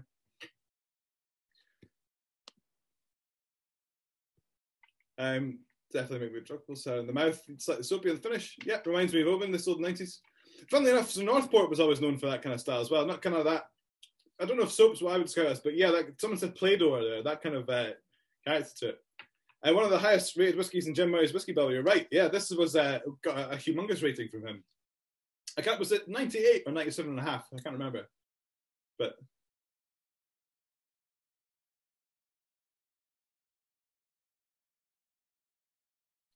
because yeah, we did the 25-year-old Glencadam got a really high rating from him as well. And I remember meeting him at Whiskey Live Manila over in the Philippines, and he was saying that, oh, you know, your 25-year-old almost got my whiskey of the year. I was like, why didn't it? But unfortunately, yeah, but we didn't pay him. But no, he definitely. This one's got that lovely kind of balance to it. I'm just trying to check where the, yeah. But it was a very, very, very high rating, 97.5. There we go. But lovely, bright and fresh. And I think it's a good example of good spirit, kind of carefully matured. I think that it's, as I said, there's no kind of off notes in it really. There's lots of kind of freshness and crispness as well, but with that kind of soft, kind of cake spice kind of sweetness to it that gives it with the age in the cask. You can't really achieve that in a short space of time. That takes a long time to develop. Out of interest, who prefers, can you raise your hand if you prefer the 15 to the 18? Because I say that this always kind of splits an audience, because some people really like that intensity, where some people prefer the more kind of delicate character. But where would you see? Obviously, I'm not trying to rank them all up against each other. I'm just kind of curious on people's palate styles. Yeah, 15 first. Cool. Do you like the 18 as well? Yeah, good. Oh, that's okay then. As long as they're all good, that's fine. Good stuff. Good stuff. 18 for you. Good. I said different whiskies for different things, and I think age is important in whiskey because it gives you an idea of what you're going to bring on. And I think that age statements are one of these things that, although Reserve Andalusia doesn't have an age statement, we're not going to start changing all our whiskies to do that. We value having age because it gives you an indicator of what's there. There's nothing wrong with the other option as well. Lots of people are stepping away from it, but it's I think that it gives you an idea of a development you're going to try. So you can't replicate age. You can replicate cask types. You can do different things. You can kind of finish things faster with different types of wood. You can do things like STR, where you're exposing more of the oak to give it a faster finish. But there's certain things you can't replicate. And if you age a whiskey well and you're careful with your maturation and keep an eye on it, you can get a really beautiful spirit. And I just saw a comment there, I think, about the 25. The 25 is more in style of the 18 and the 10. So a very good question. So 15 and 21 are more similar. The 25 is more like the 18 and the 10. It's got this really nice, again, that kind of fresh fruits to it, which is, again, really beautiful to see in something of that age as well, a quarter of a century old and still having kind of peaches and pineapple. It's quite a nice thing to see. Consistently scored 6 years, yeah. Jim Murray literally had this, he has a real thing for Glencadam. We took him on board at the very beginning, I think when they bought it in 2003, to have a little look, to do some consulting. Consulting's not necessarily what it was just looking at casks. But that's where he refers to in consulting, but he is a guy that kind of does have a lot of affinity for the whiskey. I think if we ever changed our whiskey to be more sherry forward, he probably wouldn't like it. And actually, to be honest, the 19-year-old Glencadam was one of my favourites, which is 6 years finished in Oloroso, and he doesn't rate that one very high. But I'm happy to take the other ones. That was the only one that you ever rated under 90, which is interesting. Yeah. Because he doesn't like big, heavy sherry casks, but actually that one's not heavy. It's more of a kind of silky, milk chocolatey kind of sweetness to it. But yeah, he didn't like that one so much, which is quite consistent, I suppose. He doesn't really like sherry that much. But and the 10's just won, is that gold at the World Whiskey Awards this year? Is that right? Yeah. We actually, so the 10 and the 15 pick up accolades regularly, to the point that I struggle to keep on top of them.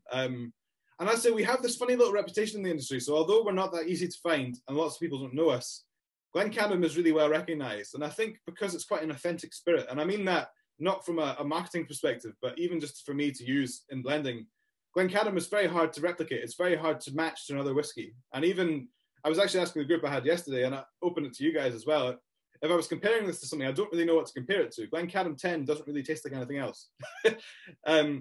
it's got body that's more consistent with something maybe like a Clynleash or an Oban, but it doesn't have that flavour profile. It's just got that oiliness. It's got more of a flavour profile that's more bright. I've had Glen Grant, like older Glen Grants, used as a comparison before sometimes. But it's quite a hard spirit to place in terms of people say, oh, what does it taste like? And I think that reason gives it a lot of carryover. It's a distillery that when we reopened it in 2003, when we bought the distillery over, we got contacts from all over the whiskey world of people trying to buy Glencadam spirit. And the reason for that is in whiskey, you probably know that we do what we call reciprocal trading. So blenders trade cask with other distilleries. You can only, it's like having a spice cabinet. If all you have is salt and pepper in your spice cabinet, you kind of need to get your hands on some oregano and some thyme and whatever else for your cooking. And it's kind of the same for blenders. So we have our 2 distilleries. So obviously we have a good supply of that. But to make a blend, we might need 20 different ingredients. So we trade with different distilleries to do that. And they do the same with us. But that fruitiness of Glencadam spirit in a blend, even if you only use 2% of it or 5% of it, makes a massive difference to the profile. So you'll find that older Glencadam creeps up in a lot of really premium blended whiskies. I can't tell you which ones, but you could probably guess. Because people want Glencadam spirit because it's a nice garnish. It's an addition rather than you don't use it for your bulk malt. You want something more kind of generic and creamy and nutty for your bulk of malt if you're making a blended whiskey. But using little portions of Glencadam can make a real difference. And people kind of know that. And Angus Dundee were the first people to really make it a single malt because it's not a modern style of whiskey. It's an old school style of whiskey, but it's got a really distinctive flavour. And I think that they kind of recognise that's a nice thing to show and something a bit different. And people pick up awards for that. I think as well, if I was being blunt about it rather than romantic about it, I think having been on tasting panels myself, Glencadam stands out because it's not consistent. And if you try a bunch of different whiskies in a row and the Glencadam in amongst it, it's probably going to be quite bright in the glass. So I think people pick it out because it's quite interesting and it's quite different. Albeit not necessarily someone's direct taste profile, but it is something that kind of stands out because it's quite different tasting. So I suppose that goes in our favour. So we'll try not to change that. Is that you were talking about fermentation before? 54 hours is a very short fermentation. So it is. What would happen to it if it went longer? What would you lose then? You wouldn't lose. It would be a different spirit profile. So like Glenallachie, I know that Billy Walker's doing a really long fermentation up at Glenallachie now. He's changed it around to be about 120 hours or something.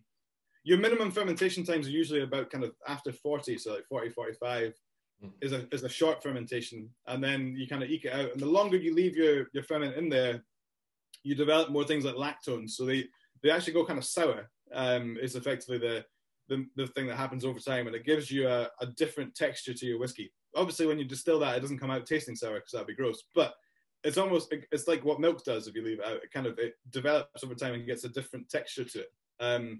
So if we were to do that, it would give us probably an even thicker profile, but it would probably detract from the fresh fruit. So your ester components and things like that happen quite quickly, especially in a fast fermentation. These things start to generate really quickly as the yeast interact with the sugar. So there's a sweetness that's there inherently, and we try to preserve that as kind of a fresh sweetness. So that estery style is what we look for our distillation to give you that kind of tropical fruit spirit. If we left it longer, it would probably be more of a kind of like a baked kind of fruit sweetness to it rather than that tanginess. It'd be fun to do. Again, I suppose for us, it's always a problem of supply. We don't have a lot of spirit to play with really. So I think that if we were to change it, we'd be sacrificing potential use for other things if it didn't work. Robert would love to play around with this. I was chatting to him yesterday about it actually, to do like longer fermentations just to see what it did. But for us, we kind of have that desired profile that we're looking for. So that's the fermentation we use. Really, like you said earlier, the best thing for us to do would be buy another distillery and play around with it there, so we don't compromise what we're doing here. But if only it was as simple. But yeah, it's a funny one. So long fermentations versus short, it's a stylistic thing by the distillers. Same with like wooden washbacks versus stainless steel. Wooden washbacks give you a slightly different flavor development. They also give you a different temperature of ferment because you don't have to put the wort in at the same temperature. Your temperatures are all controlled by how quickly your yeast reacts. So if it's a colder liquid, it takes longer for the yeast to kick in. If it goes too hot, the yeast dies. It's balance of that. So for us, stainless steel and 54 works well for the flavour we're looking for. But always interesting to try. Like I said at the beginning as well, any questions you guys have after this chat, Craig has my email address. Feel free to share around. As you can probably tell, I have no life. I geek out on this stuff. So if you wanted to talk things about fermentation or pH levels or any of this kind of stuff, I'd be very happy to talk about it. I don't want to bombard you with that kind of stuff in a tasting, but if you were interested in the more intricate guts kind of the process, very, very happy to kind of discuss that with you guys as well. That includes all whiskey, by the way. Like I said, I'm happy to kind of help myth bust and explain some stuff. If there's anything you're thinking, I don't really know how that works, really happy to kind of discuss it with you guys, genuinely. So do keep me there as a tool if you want me to. Just call myself a tool on camera. But anyway, yeah, you keep me there as... but it's a funny one. So yeah, in terms of long fermentations, you've got people like Glenallachie. Springbank, obviously, they do quite a long one as well. I think this is about 90 hours. So it's a comparative thing. It's a stylistic choice as well. And again, a lot of it's down to trial and error or kind of, just kind of heritage and tradition as well. Some people really stick to really long fermentations as a state of practice. There's new distilleries now that have super short fermentations as well. They have like kind of speed ones effectively. And again, I suppose it's just mechanization and kind of different tech to make these things happen in different spaces of time. But everybody going okay with the 18? Cool. So I'm confused on what to show you next, because I think if we try the 21, then we're trying the bourbon together, and you're going to go from the 15 style to the 18 and back to the kind of 15 style. So I think that's probably what I'm inclined to go for, because the 17 is very, very sweet. I think that I might overpower the 21. If you guys are good to do 21 first? Do 21 first? Yeah, let's go for it. Cool. I'm going to have to make space in one of my glasses. So, Glencadam 21. I love this. The only reason I don't shout about this being my favourite whiskey is because I can't afford to drink it every day. But what I love about Glencadam 21 is it reminds me of why I really got into whiskey. So I've been drinking whiskey now, I'll say legally, since I was 18. But it's something that, although I really and realistically couldn't afford to drink it in my early 20s because it's too expensive to buy a good whiskey, but my dad and my granddad, really big whiskey fans, and they kind of always gave me kind of nice drams and malts when I caught up with them. My granddad pours ridiculous measures about that much. It's kind of a Tams dram is his nickname to it, but literally floats like a fistful. But I remember trying really good whiskey with him, but not knowing what it was. And I remember saying, "Oh, this is a cracking dram. Try this." And what I don't remember is what I was drinking because I wasn't paying attention to it back then.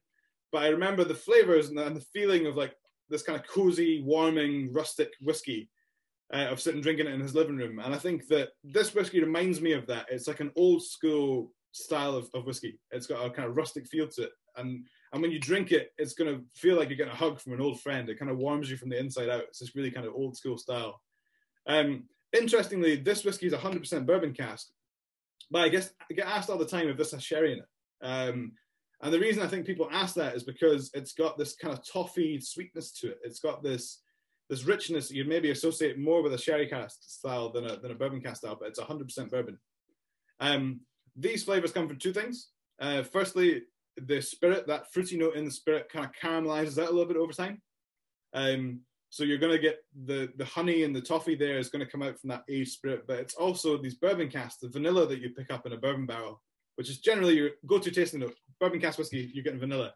But actually, vanillins, which is the compound that gives it a really well-named compound, but vanillins also kind of caramelize out over time. So they don't taste like vanilla anymore when they get past their kind of 20s. They start to change. They become more rounded and more kind of, like, again, that kind of toffee, treacly kind of sweetness to it. So it's got quite a rich and kind of sweet nose. But yeah, for me, it's a whiskey I really, really enjoy. What are you guys picking up on the nose there? Sorry, the chat is falling off my screen there, but what are you guys picking up when you give the 21 a smell?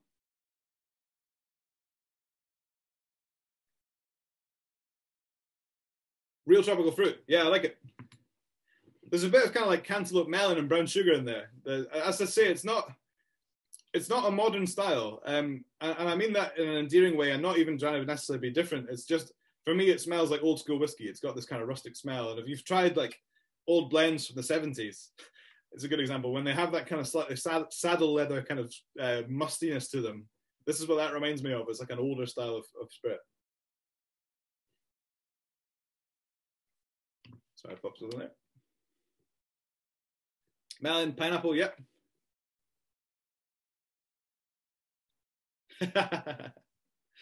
I like the 15 comment and then go for 18 when it starts to cool off. I like it.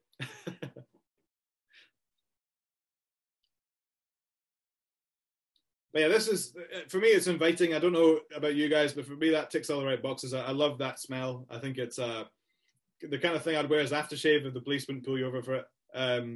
But it's the kind of, like I say, a mixture of kind of musk, leather, sweetness. There's a kind of richness there as well.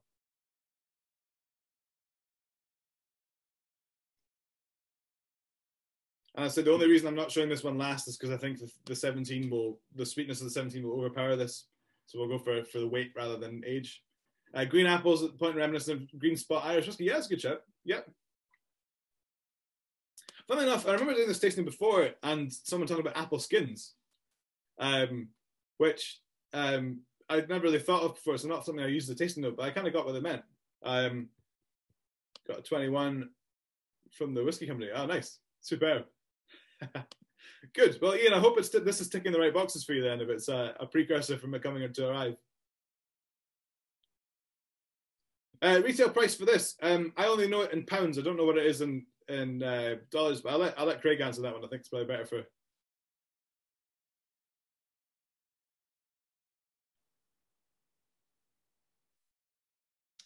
So it's 265. Was it retail, and then I think you've all been sent a code for a discount of 10%. So I'll be taking 10% off that. Yep, at the moment. How are you finding it, Craig? I know you've probably tried it before, but I really like this one. I didn't drink a lot of this, like you said, because I felt it was expensive. But I sort of feeling that from this time last year to now, this is the price of a standard whiskey that's really good at the moment. Like you're getting really good quality out of this, and you know people have sort of upped that spend now. It seems like to that sort of thing, whether they're in whiskey clubs or not, or they're sharing it with someone else at the moment because they're not going to bars. I'm not sure, but it certainly sits in that now. You know, it's very enjoyable. You know, we did a couple of years back with Rare Steakhouse in the city. We did a dinner, Glencadam dinner, and the 10 went really, really well with like sage burnt butter, you know, creamy sage burnt butter. It was just an incredible, and with a Chardonnay. So the Chardonnay, the 10, and this sage burnt butter were just this combination, and they put it on the menu, and they still have it on the menu because they just love it. They think the combination's great. But the 21 as well, they have a real creamy sauce that they really like, creamy sauce that they put with one of their steaks. And they think that this just fits right in with it as well. And it always reminds me of that now when it's just like it actually goes with red meat. It goes with it as long as it's nice and soft and well done. And there's just the right amount of seasoning there. And this just fits in so well. You know, it's such a nice whiskey. Yeah. That's cool. Yeah, the 10 and sage burnt butter sounds amazing, by the way. It was incredible. It was just the combination of it was like just perfect that they had it that night. Only really the chef had kind of put this together, and when we all tried it, it was like that's just amazing, you know. And the girl who runs the restaurant was like, that has to go on the menu. It is the combination of all three was superb. I can't remember the wine. Try to remember the name of the wine company that did it. Yeah. No, I remember doing a tasting with this in San Francisco actually, where they did. It was Chilean maple cured pork belly, and they had it like bites in a bain-marie beside the stand, and it was again that.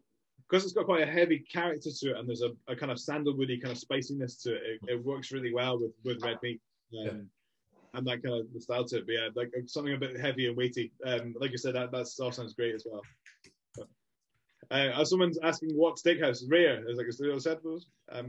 Yeah, Rare Steakhouse in Melbourne. So they've got 3 places in Melbourne in the city, and I think they've got Uptown, Downtown, Midtown. It's the Midtown one that actually has this on the menu.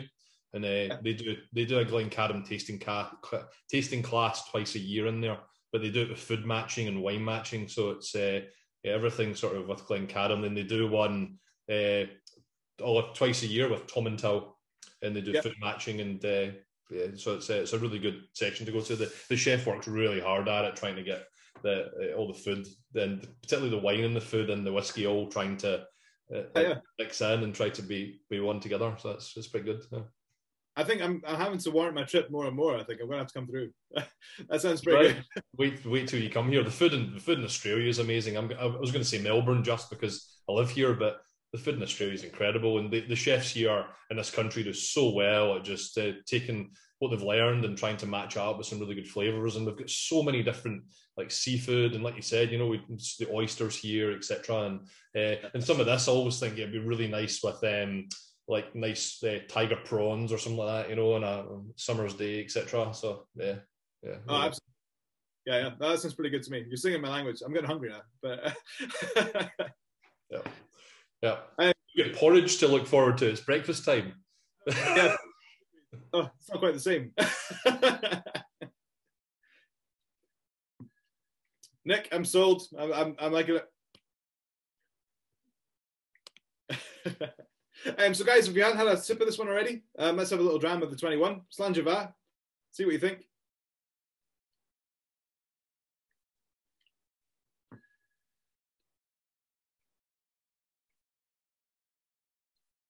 I feel like I can't spit that. So my granddad that I was telling you about that is kind of still really into his whiskies. I say it was never like super high end stuff. He's kind of a modest guy from a fishing village in the east coast of Scotland, but he always appreciated a good dram. And I remember I was saying that the best whiskies are ones that when you drink them, you feel them trickle down to your toes and then come back up to warm your ears. And this whiskey kind of does that. I can feel it in my chest. It's got like a kind of cozy character. It's not aggressive. It doesn't kind of bite, but it's just really well put together. And I don't say that because I blended this one, because I haven't blended the 21. So I can't say it's well put together just to me. But I just think the casks and the selection work really, really well together. And there's no harshness. There's no real off notes. It's just got this nice mixture of kind of cozy spices, sweetness, and a kind of warming kind of rustic whiskey style, in my opinion anyway. But it might lack the punch of a sherry cask if you want an old sherry butt. It doesn't have any peat, but it does have a kind of toasty, sweet, nutty, kind of warming glow, which for me kind of ticks all the boxes. But thanks, Nick. Thank you. Glazed pineapple. That's a cool idea. Yeah, I like it. Flinders Lane, winter porridge with a nip of whiskey. Well, yeah, that sounds like it. Well, exactly. I think I do love a cheeky bit of whiskey in the porridge. I've not tried that particular place, of course, but yeah, it depends on what I'm doing. Working from home has its perks. Don't get me wrong, I'm not suzzled all the time, but funnily enough, yeah, but whiskey in the porridge is good, especially in a winter's morning.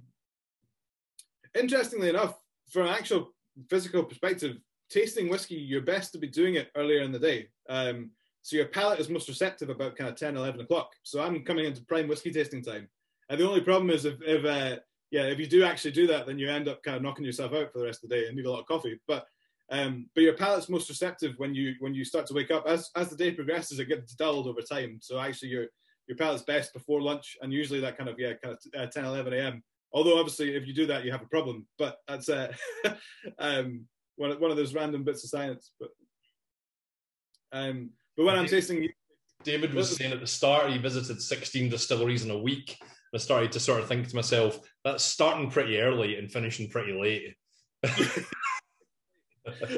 Yeah, 16 in a week is hard going. I think I remember doing Islay in a couple of days, and my palate burnout was ridiculous. Like I remember by day 3, I just wanted to eat something really plain because my tongue was just ruined. I almost felt like I had like a coating of sea salt on top of it. I mean, don't get me wrong, it was lovely, but by the end of it, I was like, I'm just burnt out. Like literally can't taste it anymore. All the cask strengths that they're pouring you out the casks are like giving you new make in the morning. And like, oh, it's beautiful, but it's it takes its toll.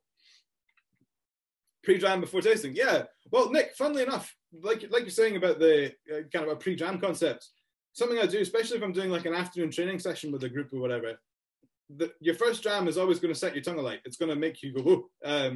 And often the first sip of whatever you have is not going to react that well with your mouth. You're not going to pick a lot up. It's going to feel aggressive or a bit volatile. So your first sip of whiskey whenever you start drinking is never going to be your best one. So usually what I get people to do is have a quick sip first and then taste it again. Like kind of let it sit on your tongue for a bit, let your mouth adjust to the spirit, and then have a sip again when you're ready for it. So actually having a pre-jam tasting is a good idea. I think so anyway.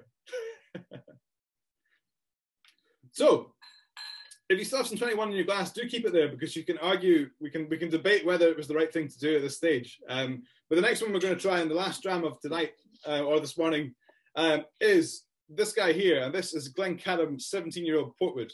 The reason I'm holding it up, not label side, is because this stuff is super dark. Natural color. It looks like jam. It tastes like jam. You could literally spread this on your toast. And actually probably the most breakfasty thing of everything I've got in front of me right now.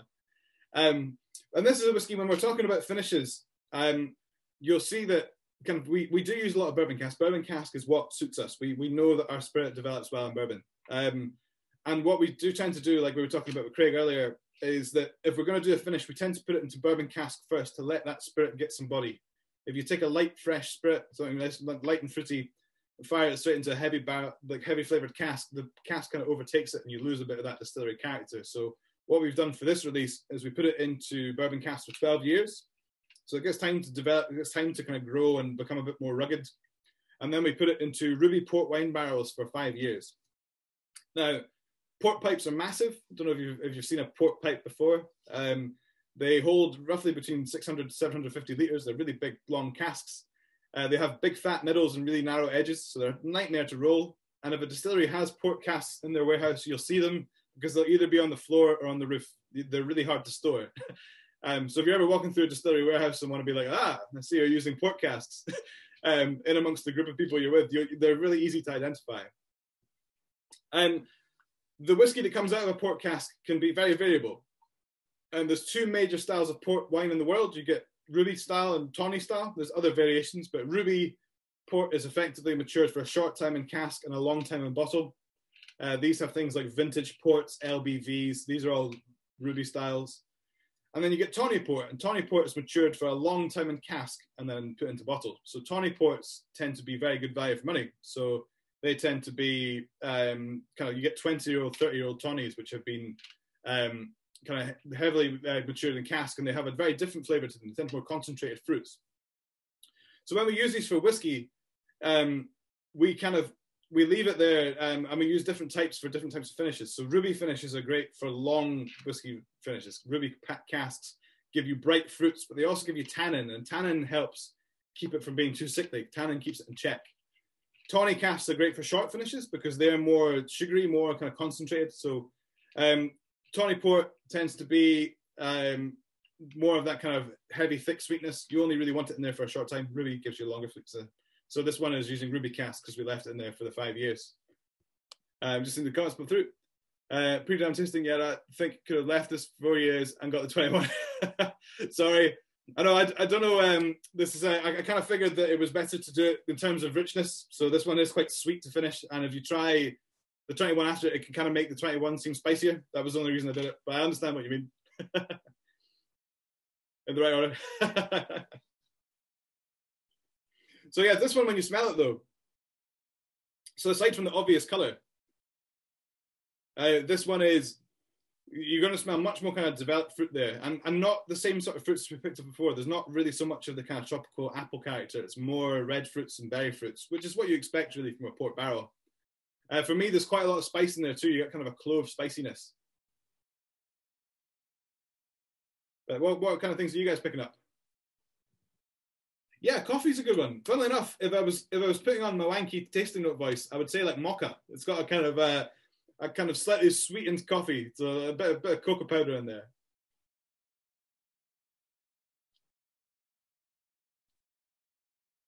But yeah, it's not a really sweet smell. It's more, you can definitely pick up the berry fruits, but there's a kind of a spice there that kind of keeps it from being too sweet. Honey's a good one as well. Yeah, I like it. Cocoa and coffee, yep.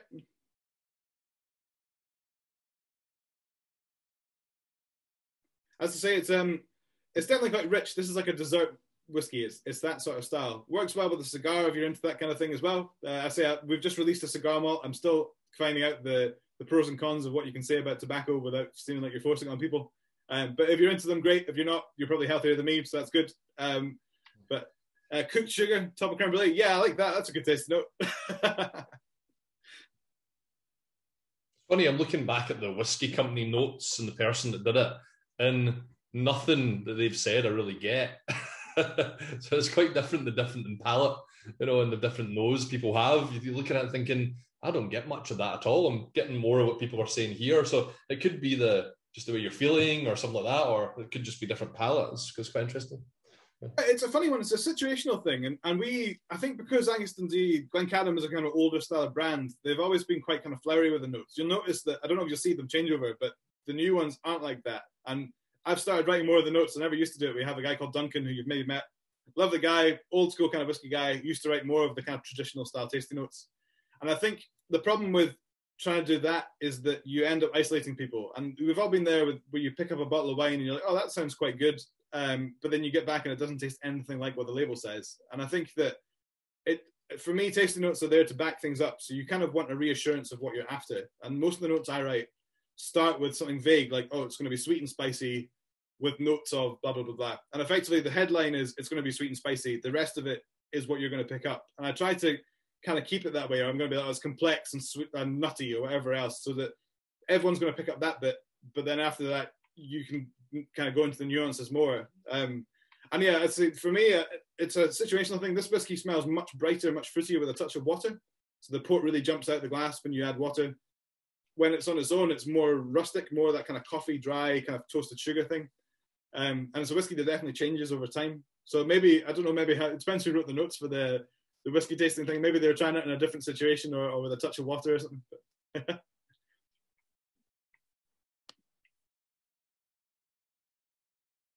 Yeah, I totally agree with you, Nick. Absolutely. And I think tasting notes are one of the hardest things to associate with. I think that you're right. So like in terms of the market, people gravitate towards peat and they gravitate towards sherry because you can describe them and you can associate with them. So if you're drinking a sherried whiskey, you can usually either tell by the color or by the smell, oh, this is a sherried malt. Bourbon's much harder because it's kind of a bit vaguer. And something I do when I'm doing training with like bar staff and things like that, some customers, is talk about how to taste things like the finish, because lots of people struggle to talk about the finish in a whiskey because kind of a lot of it's part of what you taste. And usually finishes on whiskey are one of these things that you don't really read into unless it says it's long and warming. You're like, oh, that'll do. But most things on the finish of a whiskey tend to be like wood and dryness that kind of come back in again. So it tends to be things like oak or kind of coffee or dark chocolate and these kind of things. But sometimes it's hard to kind of allocate that with your mouth. But the thing is, at the end of the day, tasting notes are there as a guide. They're not there to kind of, hopefully if you can't taste the bottle from looking at it through the glass, it gives you an idea of what you're going to drink. But you don't want it to be so polarizing. And I think that dark whiskies seem more appealing on the eye, so people tend to go for it. So sherry cask tick boxes for multiple reasons on that side as well. And I think the nice thing, I suppose, with the portwood is it's red, so people kind of get an idea that it's going to be, it's going to associate with maybe something they already drink.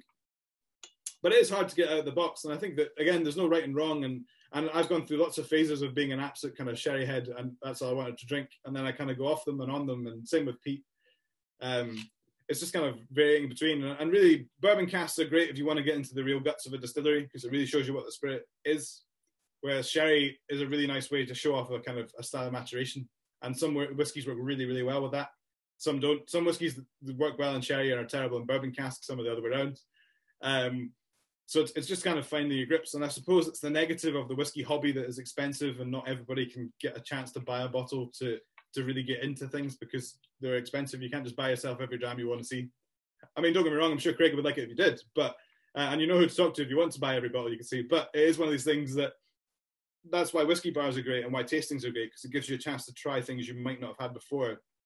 And then decide if you like it or not. Because like I said, I'm not expecting you all to love everything we do, but I'd rather you tasted it here, and I think every company would say this, I'd rather you tasted it here and said, that's not for me, than you bought it and it became that dusty bottle that everyone has. The one that when friends come and be like, oh, this is great, you're going to love this, you have this. Because you bought it on a whim and you don't like it. And yeah, no company wants to be that bottle. So I'd rather you tasted it and decided it's not for you. But those bottles are really hard to pass on as well to somebody else. We bought something at a whiskey show a few years back. Pretty much bought it because I had too much to drink by the end and picked up the wrong bottle, bought it.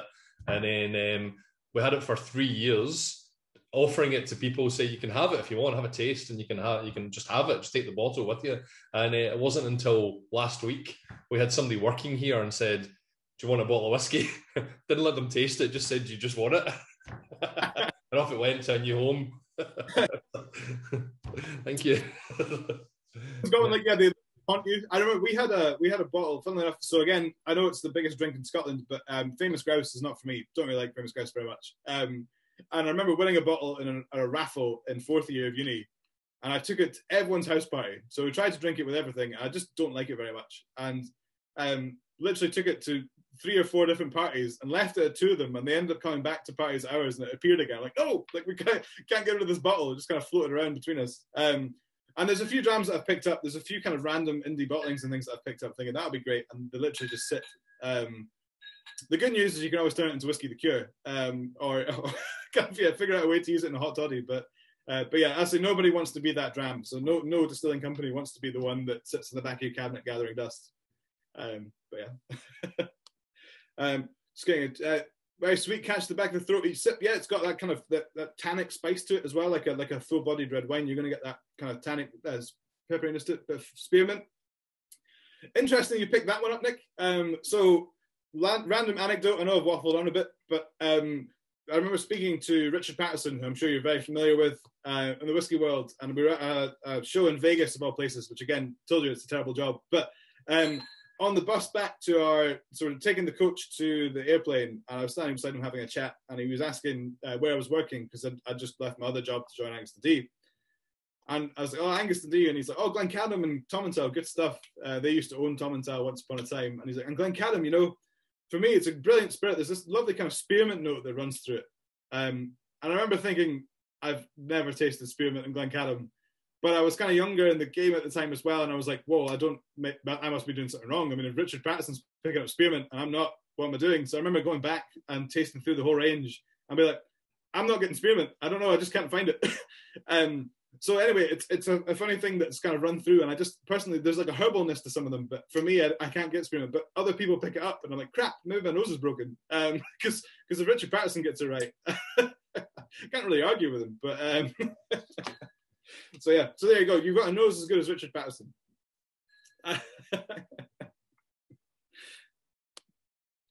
Adding a few drops of water, I get again green apple. Yeah, changes quite drastically from the top. It does. The water kind of opens up that sweetness to it, a fruitiness.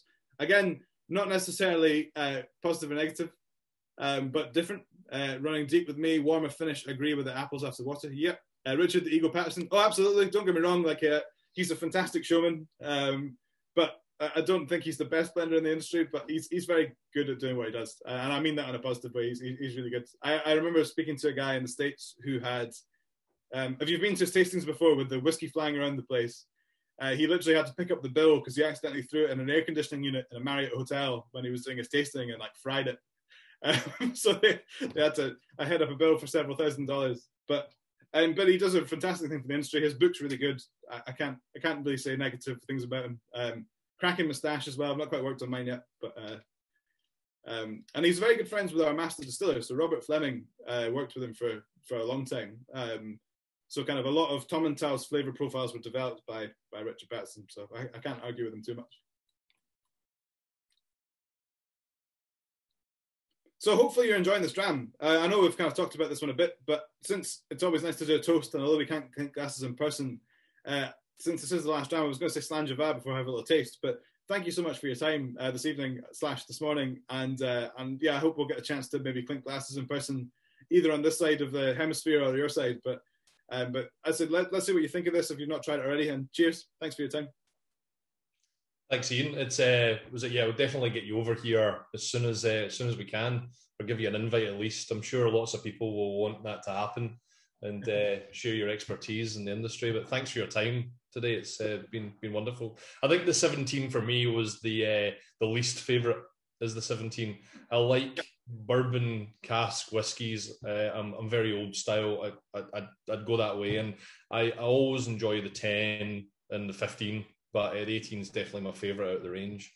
I'm not sure what everyone else thinks, but yeah, and it's very hard to think to find a distillery that's basically maturing whiskey and not really making too many changes to it as it goes along to 21 years and then 25 years. Because most distilleries change it. They do a port, they do a sherry, and it's just so interchangeable. But something I did like was and I hope you saw a difference, was like the green apple. You know, did that change throughout the years? Did it enhance the whiskey? What did it do to it? Because it's always there. And I quite like that it's always there, because, again, it's hardly seen now. People are trying to hide that new make spirit that they originally make, and it tends to get lost with many distilleries now. I like distilleries that keep their essential, they're enhancing the new make, basically, and then complementing it. And so it's good. I like what Glencadam's done with that. Wonderful. Yeah. We've also got an announcement tonight that a month today we'll be having Robert Fleming do the exact same thing with Tomintoul on the 25th of March. So he'll be here, and we'll have 6 whiskies on offer from Tomintoul, and that will be on our website later on tonight. So in about an hour's time, that will go live. And if you want to book into the Tomintoul tasting, it will be there. And we're actually going to be tasting this one here. Have you tasted this one from? Yeah, it's ridiculous. Did you put this one together? With Robert, but yeah, so it's really, really good. Genuinely, so I'm pissed off though, because they sold out of it so quickly that I couldn't get one. So I have like a 50 ml sample of it. I remember kind of piecing it together with them, but it's really good. 10-year finish Oloroso. It's bags of fruit and spice. It's really, really good. There you go. Yeah, nice and dark. So, but yeah, for you guys tasting like. Oh, sorry. I haven't been drinking it. We've just filled all the taster bottles today from this. Just got a few done, so it'll be good to taste it and understand what it'll be like in a month's time. But he'll be here. It'll be good to ask him, because Robert's obviously been in the industry for many years, and it's good to understand some of these expertise in the industry. But also been wonderful that Iain's been able to join us and share what he knows about Glencadam and what he's done in the industry as well. Thank you again. Not a problem. So genuinely not plugging him because he's in our company, but Robert is an amazing guy to get a chance to sit down with. So a lot of what I learned came from Robert. He's been working in the industry, I think. Well, he was brought up on Glenlivet Distillery, so he's literally been working it since he's about 12. And he's now in his 60s. But he's what he doesn't know about whiskey isn't worth knowing. So if you want to really get into the guts of the industry, Robert's an amazing guy to spend time with. So I'm sure it'll be an amazing tasting.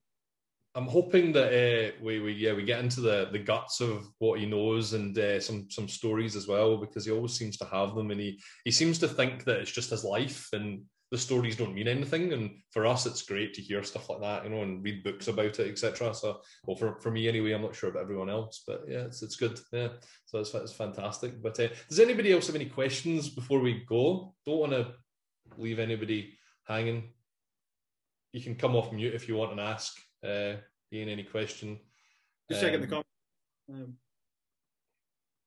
No, everybody's happy. We have gone quite over time as well, but I think we'll call it there as well. Was that you do have a discount code? I think it's till to sometime on Saturday that the discount code applies to buy some Glencadam if you're interested in any there. And like I said, the Tomintoul tasting will go on in about an hour's time. Feel free to add that one in. Again, it will just be sent to you in little bottles. If you ever have any problems with the little bottles in the future, let us know. We're trying our hardest to find something that doesn't break or doesn't leak. So we're going to get these up and running a little bit more often. But yeah, but thank you, and thanks again to Iain. Thanks everybody. Thanks, Craig. Thank you for having me. I really appreciate it. So thank you. Cheers. Bye. Thank you. Okay.